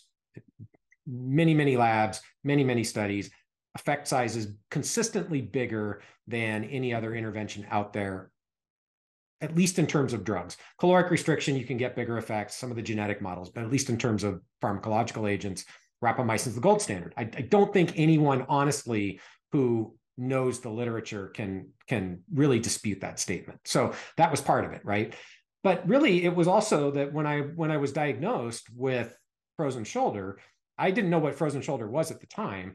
The specialist, told me, well, there's no surgical, reason to do surgery, because I was kind of half hoping it was a torn rotator cuff because I just wanted it fixed, right? It hurt. I couldn't go across the street and throw a ball with my kid. I couldn't sleep. I wanted it fixed, like most patients do.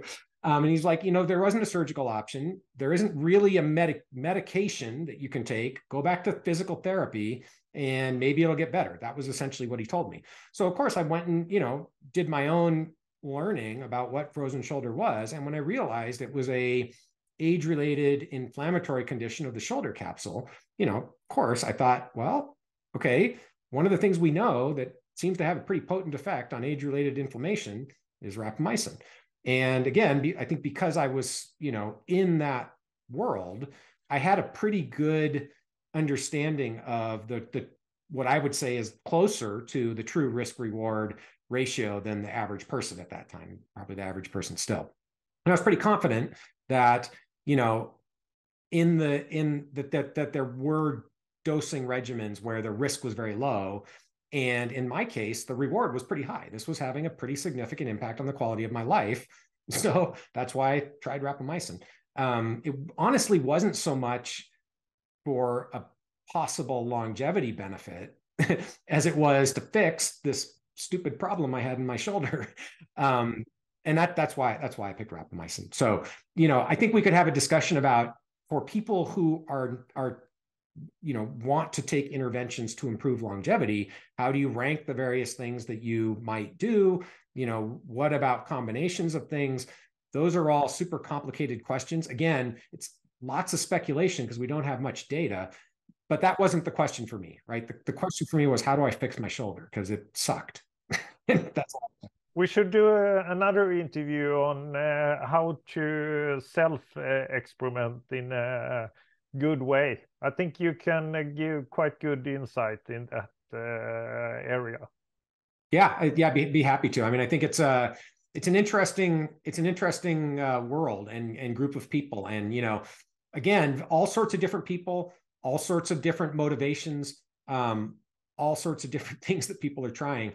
And I think the one thing I would say about the self-experimentation is, it's my hope. I think there's this perception that we can't learn anything from that, right? And it's my hope that we can. And I think the study that we did with the survey of rapamycin users is an example of how you can actually collect. I mean, it's not going to prove to people like a clinical trial would, but I think it's useful data that can guide future development, future clinical trials. And so I think it's a place where we should be spending more attention, thinking about, how do we actually take advantage of these people who are out there self-experimenting? How can we enable them to capture their own data in ways that will be useful? And I think there's actually a lot to be done there that could be quite valuable. Do you feel that you have got deeper understanding about the rapamycin because you take it?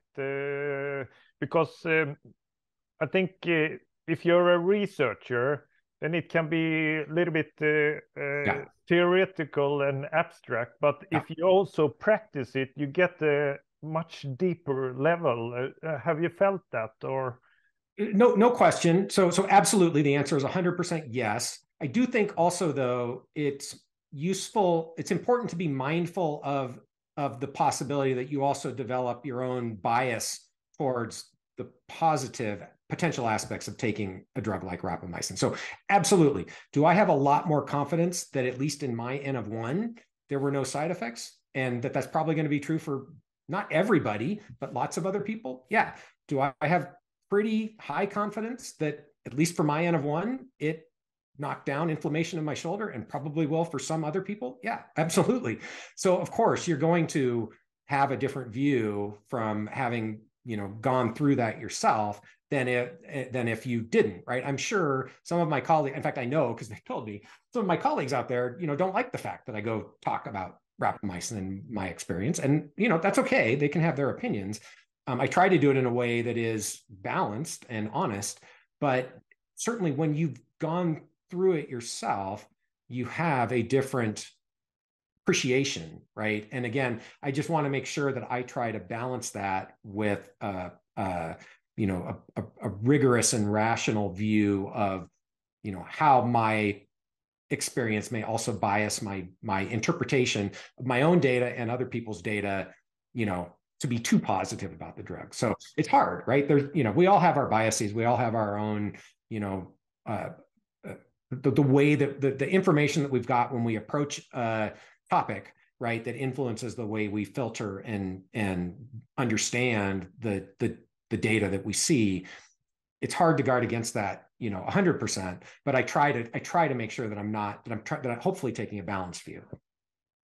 You're quite a humble person, is my feeling, and you point out many times that lots of the things we are viewing in the area is guesswork. That is something you point out many times, and so it's not facts like this protocol will lead to 20% lifespan in humans. It's I think you have a quite very good approach to this field. So, thank you. Yeah. You touched a little bit about calorie restriction as one of the top longevity interventions, and then you mentioned rapamycin. What will you say is the third best longevity? You're going to get me in trouble here. Yeah, but it's a very interesting question to see. If you look at multiple species, what will you say? Okay, so the question was what's number 3, right? I honestly I don't know. I don't know that we have a clear number 3, to be honest with you. So the thing, at least in my view of like how confident am I, even in mice, right, that these things, and so again, let's be precise. We're going to take out the genetic models, right? So there are genetic models, mutations where we have reduced growth hormone signaling in mice give very robust lifespan extension. So we're not going to talk about the genetic models. We're talking about now interventions, right, that are non-genetic. Caloric restriction, definitely the largest effect size that's been reported, but important to also note that it seems as though about 1/3 of genetic backgrounds have no positive effect from a given caloric restriction regimen or have their lifespan shortened. So there's a strong genetic interaction with caloric restriction. And again, no idea whether that translates to humans. If it does, you're taking a chance. You might get a big benefit or you might get a negative effect. So just worth noting. Okay, so then next in line, clearly, in my view, is rapamycin in terms of reproducibility, magnitude of effect, consistency, and the data across multiple tissues and organs, right, that rapamycin can have positive health span metric benefits. I think that's clearly number 2. There's not an obvious number 3 in my book at this point. In part, that's just because there hasn't been that much data. Nobody has studied anything else to the extent that we've studied rapamycin and consistently found it to be reproducible. You could put acarbose there. I think you can make a pretty good case for acarbose because the interventions testing program has replicated acarbose, combined it with rapamycin. So at least in mice, you can make a pretty good case that acarbose is reproducible. Of course, the benefit, again, this is in mice, seems to be primarily in male mice. We don't know why, right? So, if you're weighing this in terms of like, what do we think is going to be true in people? I don't know what the sex difference means, but it's real in mice. So you could put acarbose up there. I think, the NAD precursors. So there's always this question of, there's the mouse data and then there's the human data. And they don't always line up, right? So I would say metformin and NAD precursors are places where there's interesting human data, even though the mouse data doesn't really seem to be all that compelling. So, metformin, again, there's differences of opinion. I think the data is a little bit mixed. I mentioned Peter Attia. He recently did a podcast on a newer study with metformin that called into question some of the prior reports that metformin had positive effects on mortality in people. So there's some differences there. But I think if you look at the whole body of data on metformin in humans, you can make a pretty compelling case that metformin, at least in diabetics, is strongly protective for mortality and other age-related diseases. The question is metformin in non-diabetics protective for mortality and age-related diseases? I think it's an open question. I don't think we really know. I also, then this is touching on a point that we talked about earlier, which is that if you look across the population, right, in terms of functionality, if we think of glucose homeostasis across that functional spectrum, diabetes is up here at one end, but there are going to be people who are in this range, who may or may not be called pre-diabetic. My intuition is those people will also get a pretty significant benefit from metformin. I'm not convinced that the people who have really, really good glucose homeostasis are going to get any benefit. And the other thing that's underappreciated about metformin is that there's side effects associated with metformin. So, again, it comes down to the risk reward. For diabetics, it's a great drug. For people who have, super good glucose homeostasis, I don't think it's a great idea to be taking them, even if you're 80, right? Taking metformin. So that's my own view on the data, but we don't really know. NAD precursors are another one where we're starting to get some clinical trials that look interesting. So I am not confident that NAD precursors are going to be beneficial broadly for the biology of aging, but I certainly think for a subset of people who, again, are challenged for NAD homeostasis, maybe in certain tissues and organs, maybe primarily in brain and muscle, for example, they could be quite beneficial for. So I kind of put up, there are a lot of things in that category where, it's just a little bit unclear at this point, either on the preclinical side in animal models or in humans, what the real benefits look like, or what the real risks look like. So again, I think with metformin, we have a pretty good feel for what the side effect profile looks like. Problem is most people don't appreciate what the side effect profile really is. NAD precursors, probably pretty safe, but we don't have long-term data, so we don't really know. I would put in intriguing, alpha-ketoglutarate looks pretty interesting to me. Again, I think there are questions around bioavailability, which people are most likely to benefit. But I think, I think that there's some potential there. I think some of these autophagy activators, which have gotten more attention recently, look interesting. Spermidine would be an example of that. So, we'll see how it plays out. But I don't have a ton of confidence in those interventions yet in people. And again, in mice, there isn't a lot that has been tested as much as rapamycin or where the effects are as big. And one thing I know that you're working with also is to look at combination of longevity compounds. Quite complex area where we start to think how different longevity interventions interact with each other. But you have a quite interesting approach there of how to accelerate that science. Can you tell a little bit about that? Yeah. So first of all, just to set the stage, right? So the combinations I think are really interesting and important. Important because almost everybody who's taking one longevity intervention is taking more than one, right? So this is very relevant for the human situation. Very few people are taking one and only one longevity intervention, whether we're talking about supplements or pharmaceuticals or whatever, diet. So this is a real world situation where people are combining interventions, and we have almost no understanding from the biochemical, molecular perspective, what those interactions look like, or from the longevity perspective, even in preclinical animals or studies, what these interactions look like. Very, very few studies have been done combining more than one intervention in laboratory animals. So the other piece I think that is useful to appreciate here, and this, again, we'll go back to a concept I've hit on a couple of times, which is I believe that we understand less about the biology of aging than we don't understand. And so I think there's this huge black box out there that nobody's exploring because almost everybody's focused on the hallmarks of aging. How do we explore that black box? And so in my academic lab, we created some technology the goal was really to be able to measure longevity at a scale that is much, much greater than anybody else can do. And so we created some technology called the WormBot, which is a robotic coupled to AI system for doing high throughput drug discovery longevity analysis in C. elegans. The goal is to create a platform that allows us to do 100,000 longevity experiments a year.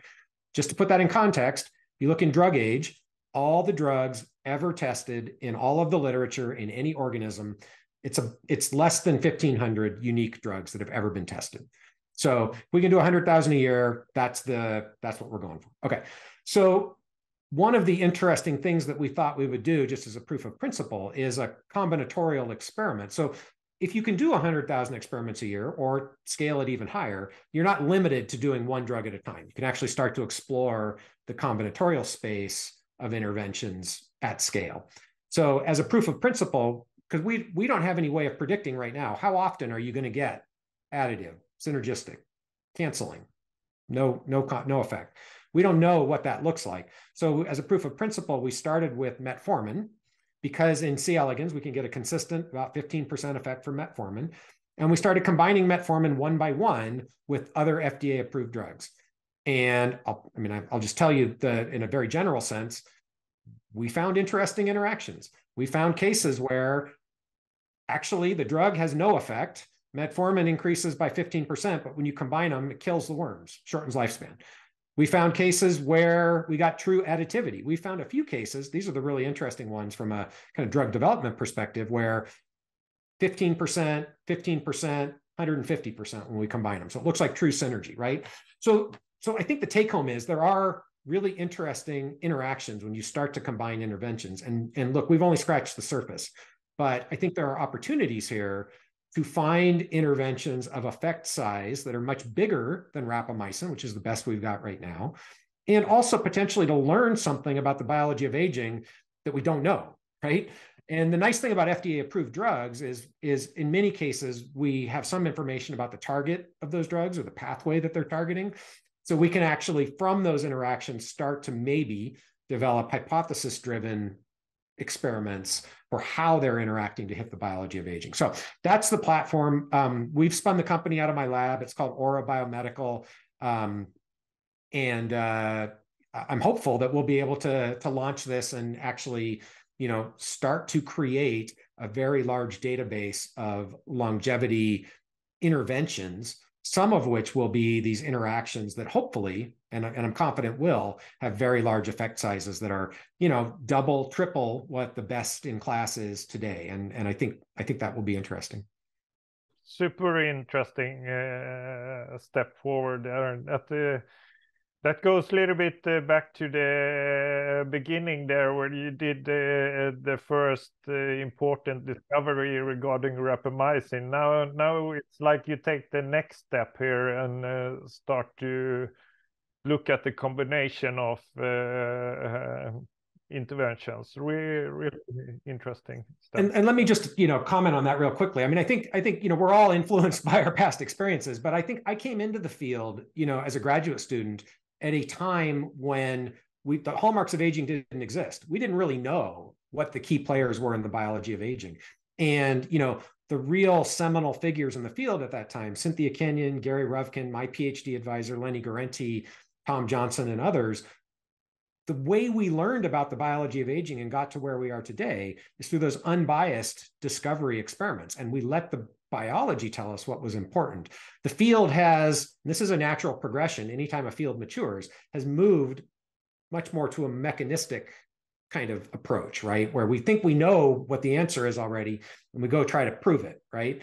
And I think because I came into the field in that period of rapid discovery, I have a bias for unbiased discovery, right? In other words, I am a believer that there's value in not assuming that you understand the system well enough to predict what the important interactions are.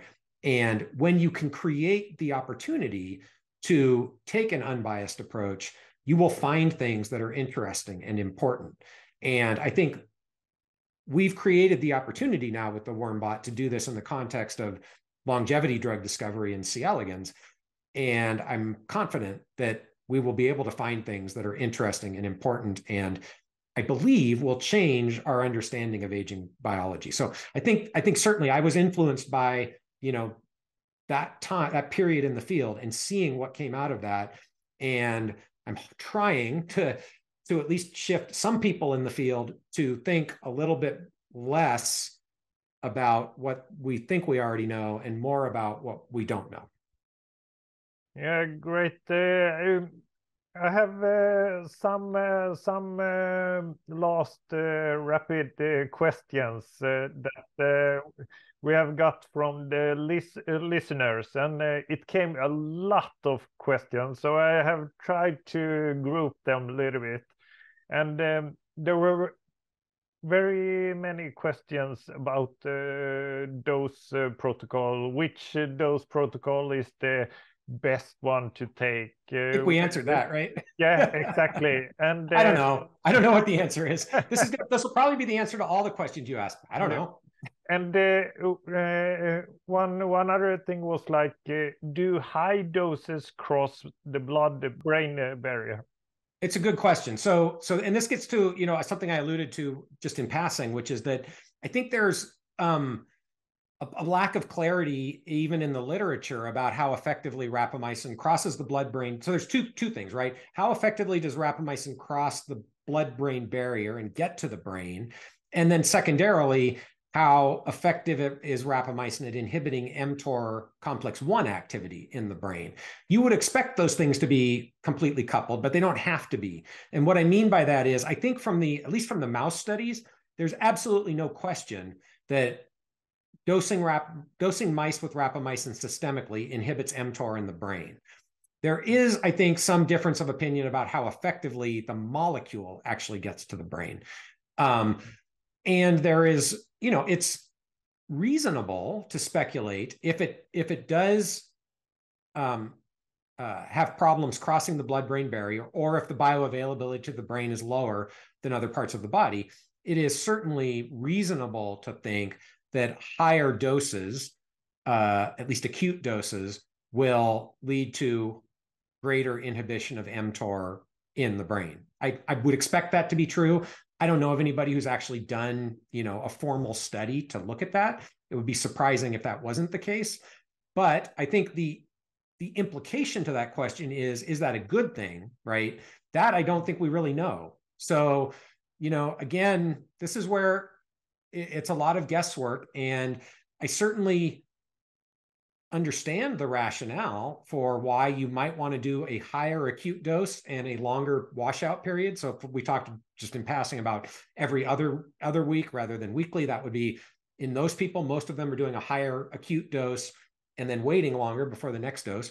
You might expect that would lead to more rapamycin getting to the brain, more mTOR inhibition at the time of dosing in the brain.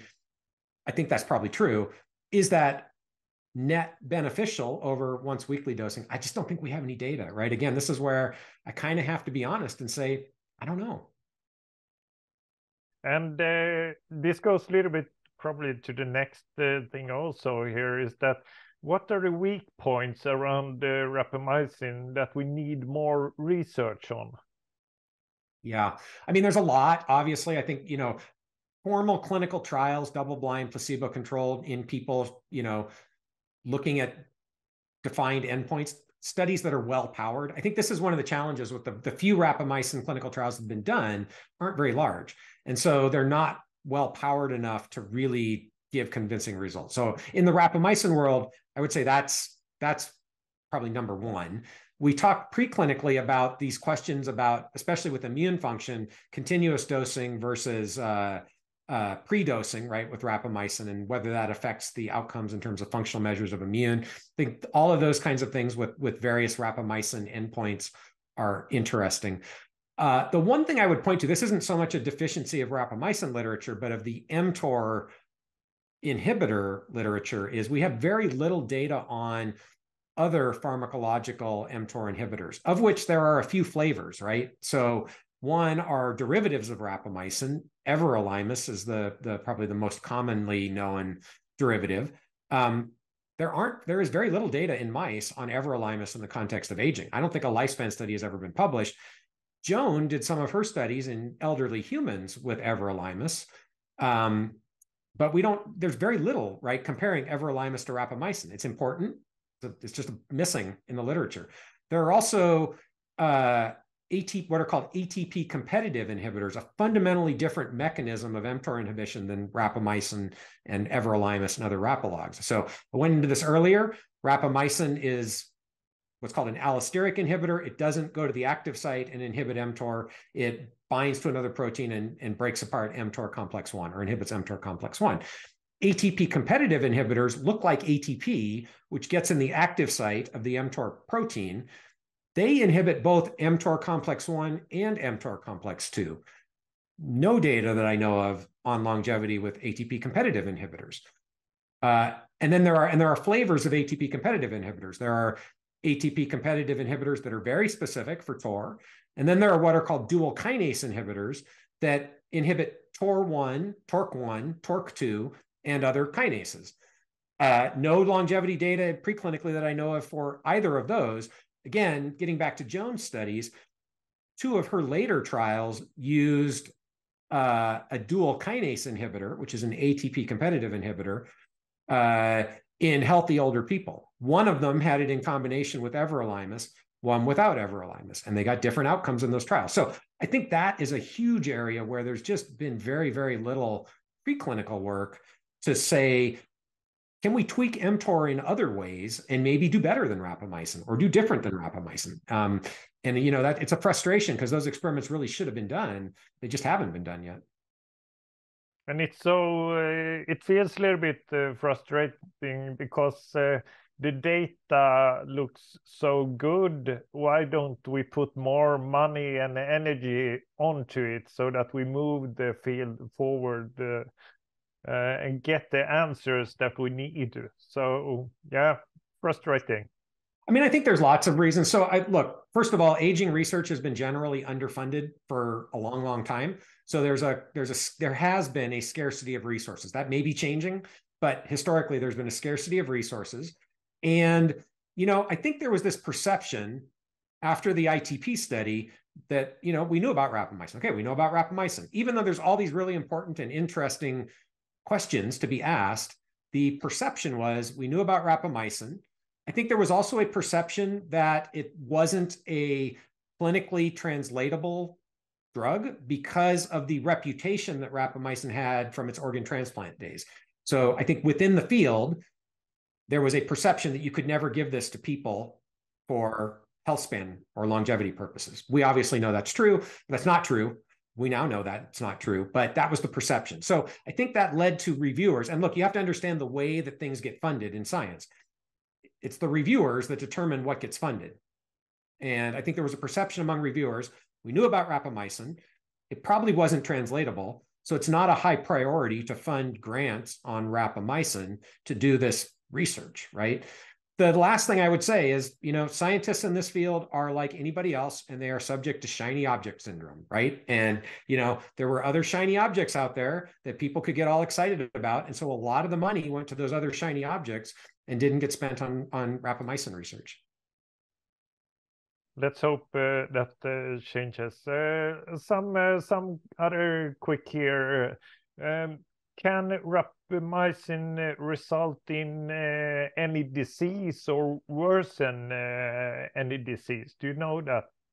If like diabetes, stroke, or something like that? So again, I think it depends on context, right? I think the data is pretty clear in organ transplant patients, at least in some people. There are side effects that lead to impaired glucose homeostasis. So something like diabetes, I think, you know, Misha Blagoslani and others have wrote about, is it true diabetes? Is it pseudo diabetes? But certainly what we would call abnormal glucose homeostasis. Abnormal lipid profiles are seen in organ transplant patients, some people taking high doses of rapamycin. You would expect them to be at higher risk, perhaps, of cardiovascular disease because of that. Impaired wound healing. So yeah, I mean, the answer is yes. There's no question in that context, organ transplant patients taking rapamycin or other mTOR inhibitors have an increased risk of certain conditions. I think we don't know in the off-label case. It would seem, you know, it seems almost certain that the answer is yes, but it's going to be much reduced from organ transplant patients, and it's going to be very individual dependent, right? So I think this is where we really don't have any good understanding. Even the side effects like mouth sores, not everybody gets them, right? And so we don't really understand why that is. We don't understand what that means. So I suspect that the risk of different side effects is much lower in people taking rapamycin off label. That's almost certain compared to organ transplant patients. And we don't really know like what percentage of people are likely to experience any adverse event or increased risk. The kinds of things that, you know, we would pay attention to, I think, are infection. We talked about that, particularly bacterial infection. And then maybe some types of cancer. That's the one thing where I think, you know, it's legitimate for people to question how rapamycin impacts cancer risk. And part of the problem is cancer isn't one thing, right? There's all sorts of different types of cancer, and you know, cancers can be caused for many different reasons. And so it would not surprise me if rapamycin has differential effects on different types of cancer. And it would also not surprise me if rapamycin can maybe increase risk for certain types of cancer, maybe immune cancers. Probably isn't a big effect at low doses, but it could be a small increased risk. You know, the question is that offset by a lower risk for a bunch of other types of cancer? I think that's also possible. So, you know, the answer is we don't really know, but nothing comes without risk, right? I mean, I think people have to appreciate that. Exercise comes with risk. You could, you know, ride your bike and get hit by a bus, right? I mean, you know what I mean? So look, there's some risk associated with everything, and you have to kind of weigh the data you've got and evaluate risk reward based on the information that you've got. And the last rapid question here is that we touched a little bit on that, and it was does rapamycin have any effect on appearance, skin health, gray hair, or things like that? I mean, I don't know. So it's an interesting question. So, you know, Chris Sell did a study on skin senescence where they used a rapamycin cream. And I think it was opposite hands for the same people, right? So they had a control and rapamycin, and showed that, you know, they could show reductions in markers of skin senescence and, you know, appearance of the skin with rapamycin topical treatment. So I think, again, the answer is in that context, yes. You know, is it going to be a big effect? I don't know. And, you know, do people taking rapamycin look younger? I don't know. People, you know, depends on who you listen to, I think. I haven't noticed anything, obviously, on myself, but maybe. So I think there is this bigger question, though, around should we expect that interventions that target the biology of aging will have an effect on things like gray hair or skin aging or external appearance? Maybe, I think, is the answer. And it probably depends. I don't know that it's necessarily a prediction that an intervention that targets the biology of aging will reverse gray hair or reverse skin aging. It might. We talked about rapamycin. In certain places in the body, in mice, rapamycin seems like it can reverse functional declines. Is that going to translate through to hair color and skin? We don't have any data. So I think it may be asking too much to expect that an intervention is going to reverse cosmetic appearance of aging.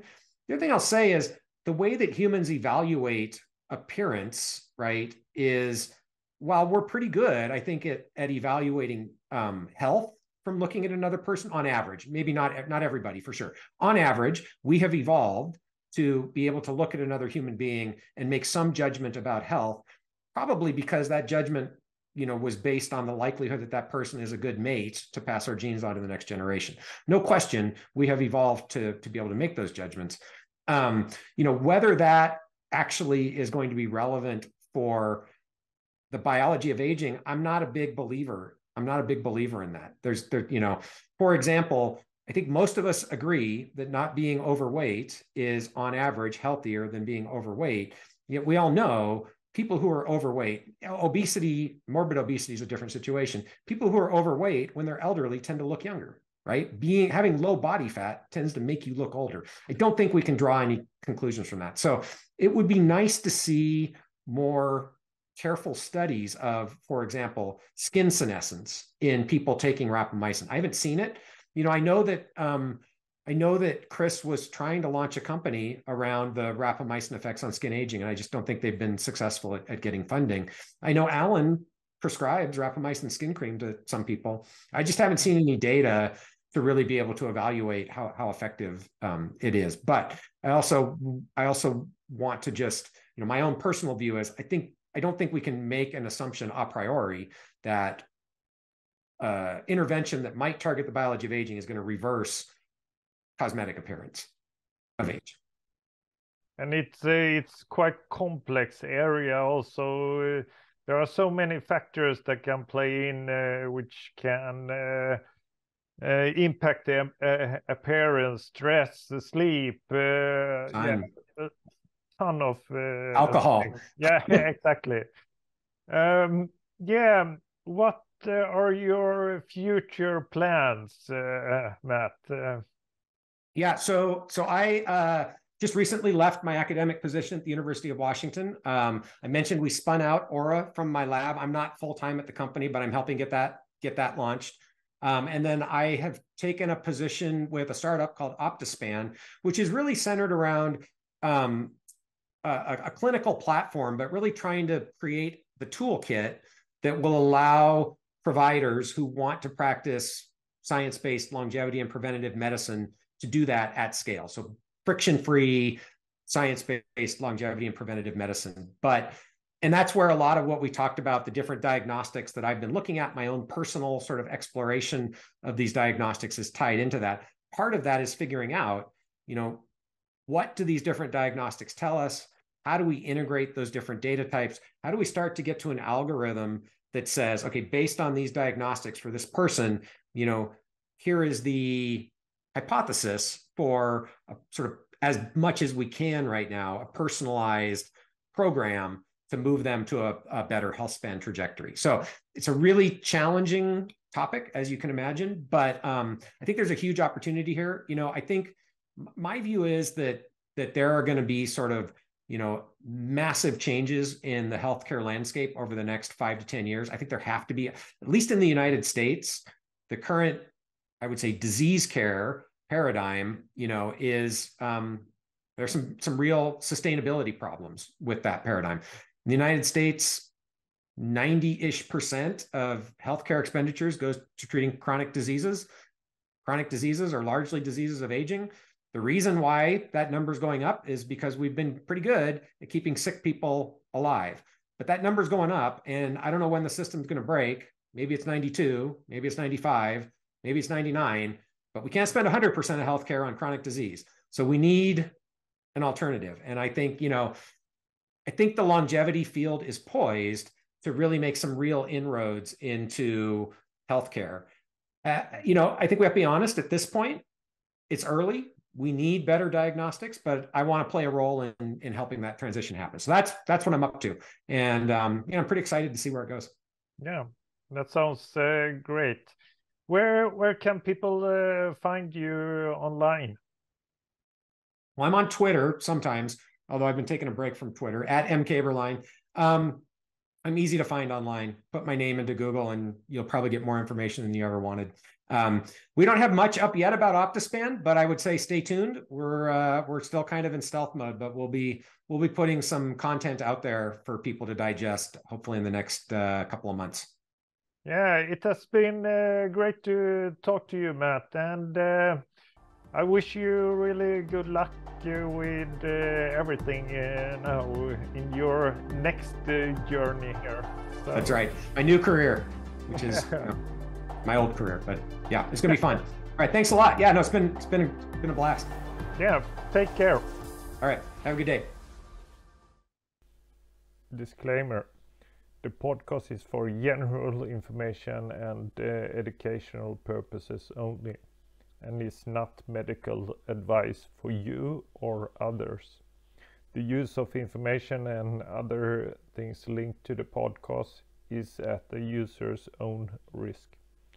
Always consult your physician with anything you do regarding your health or medical conditions.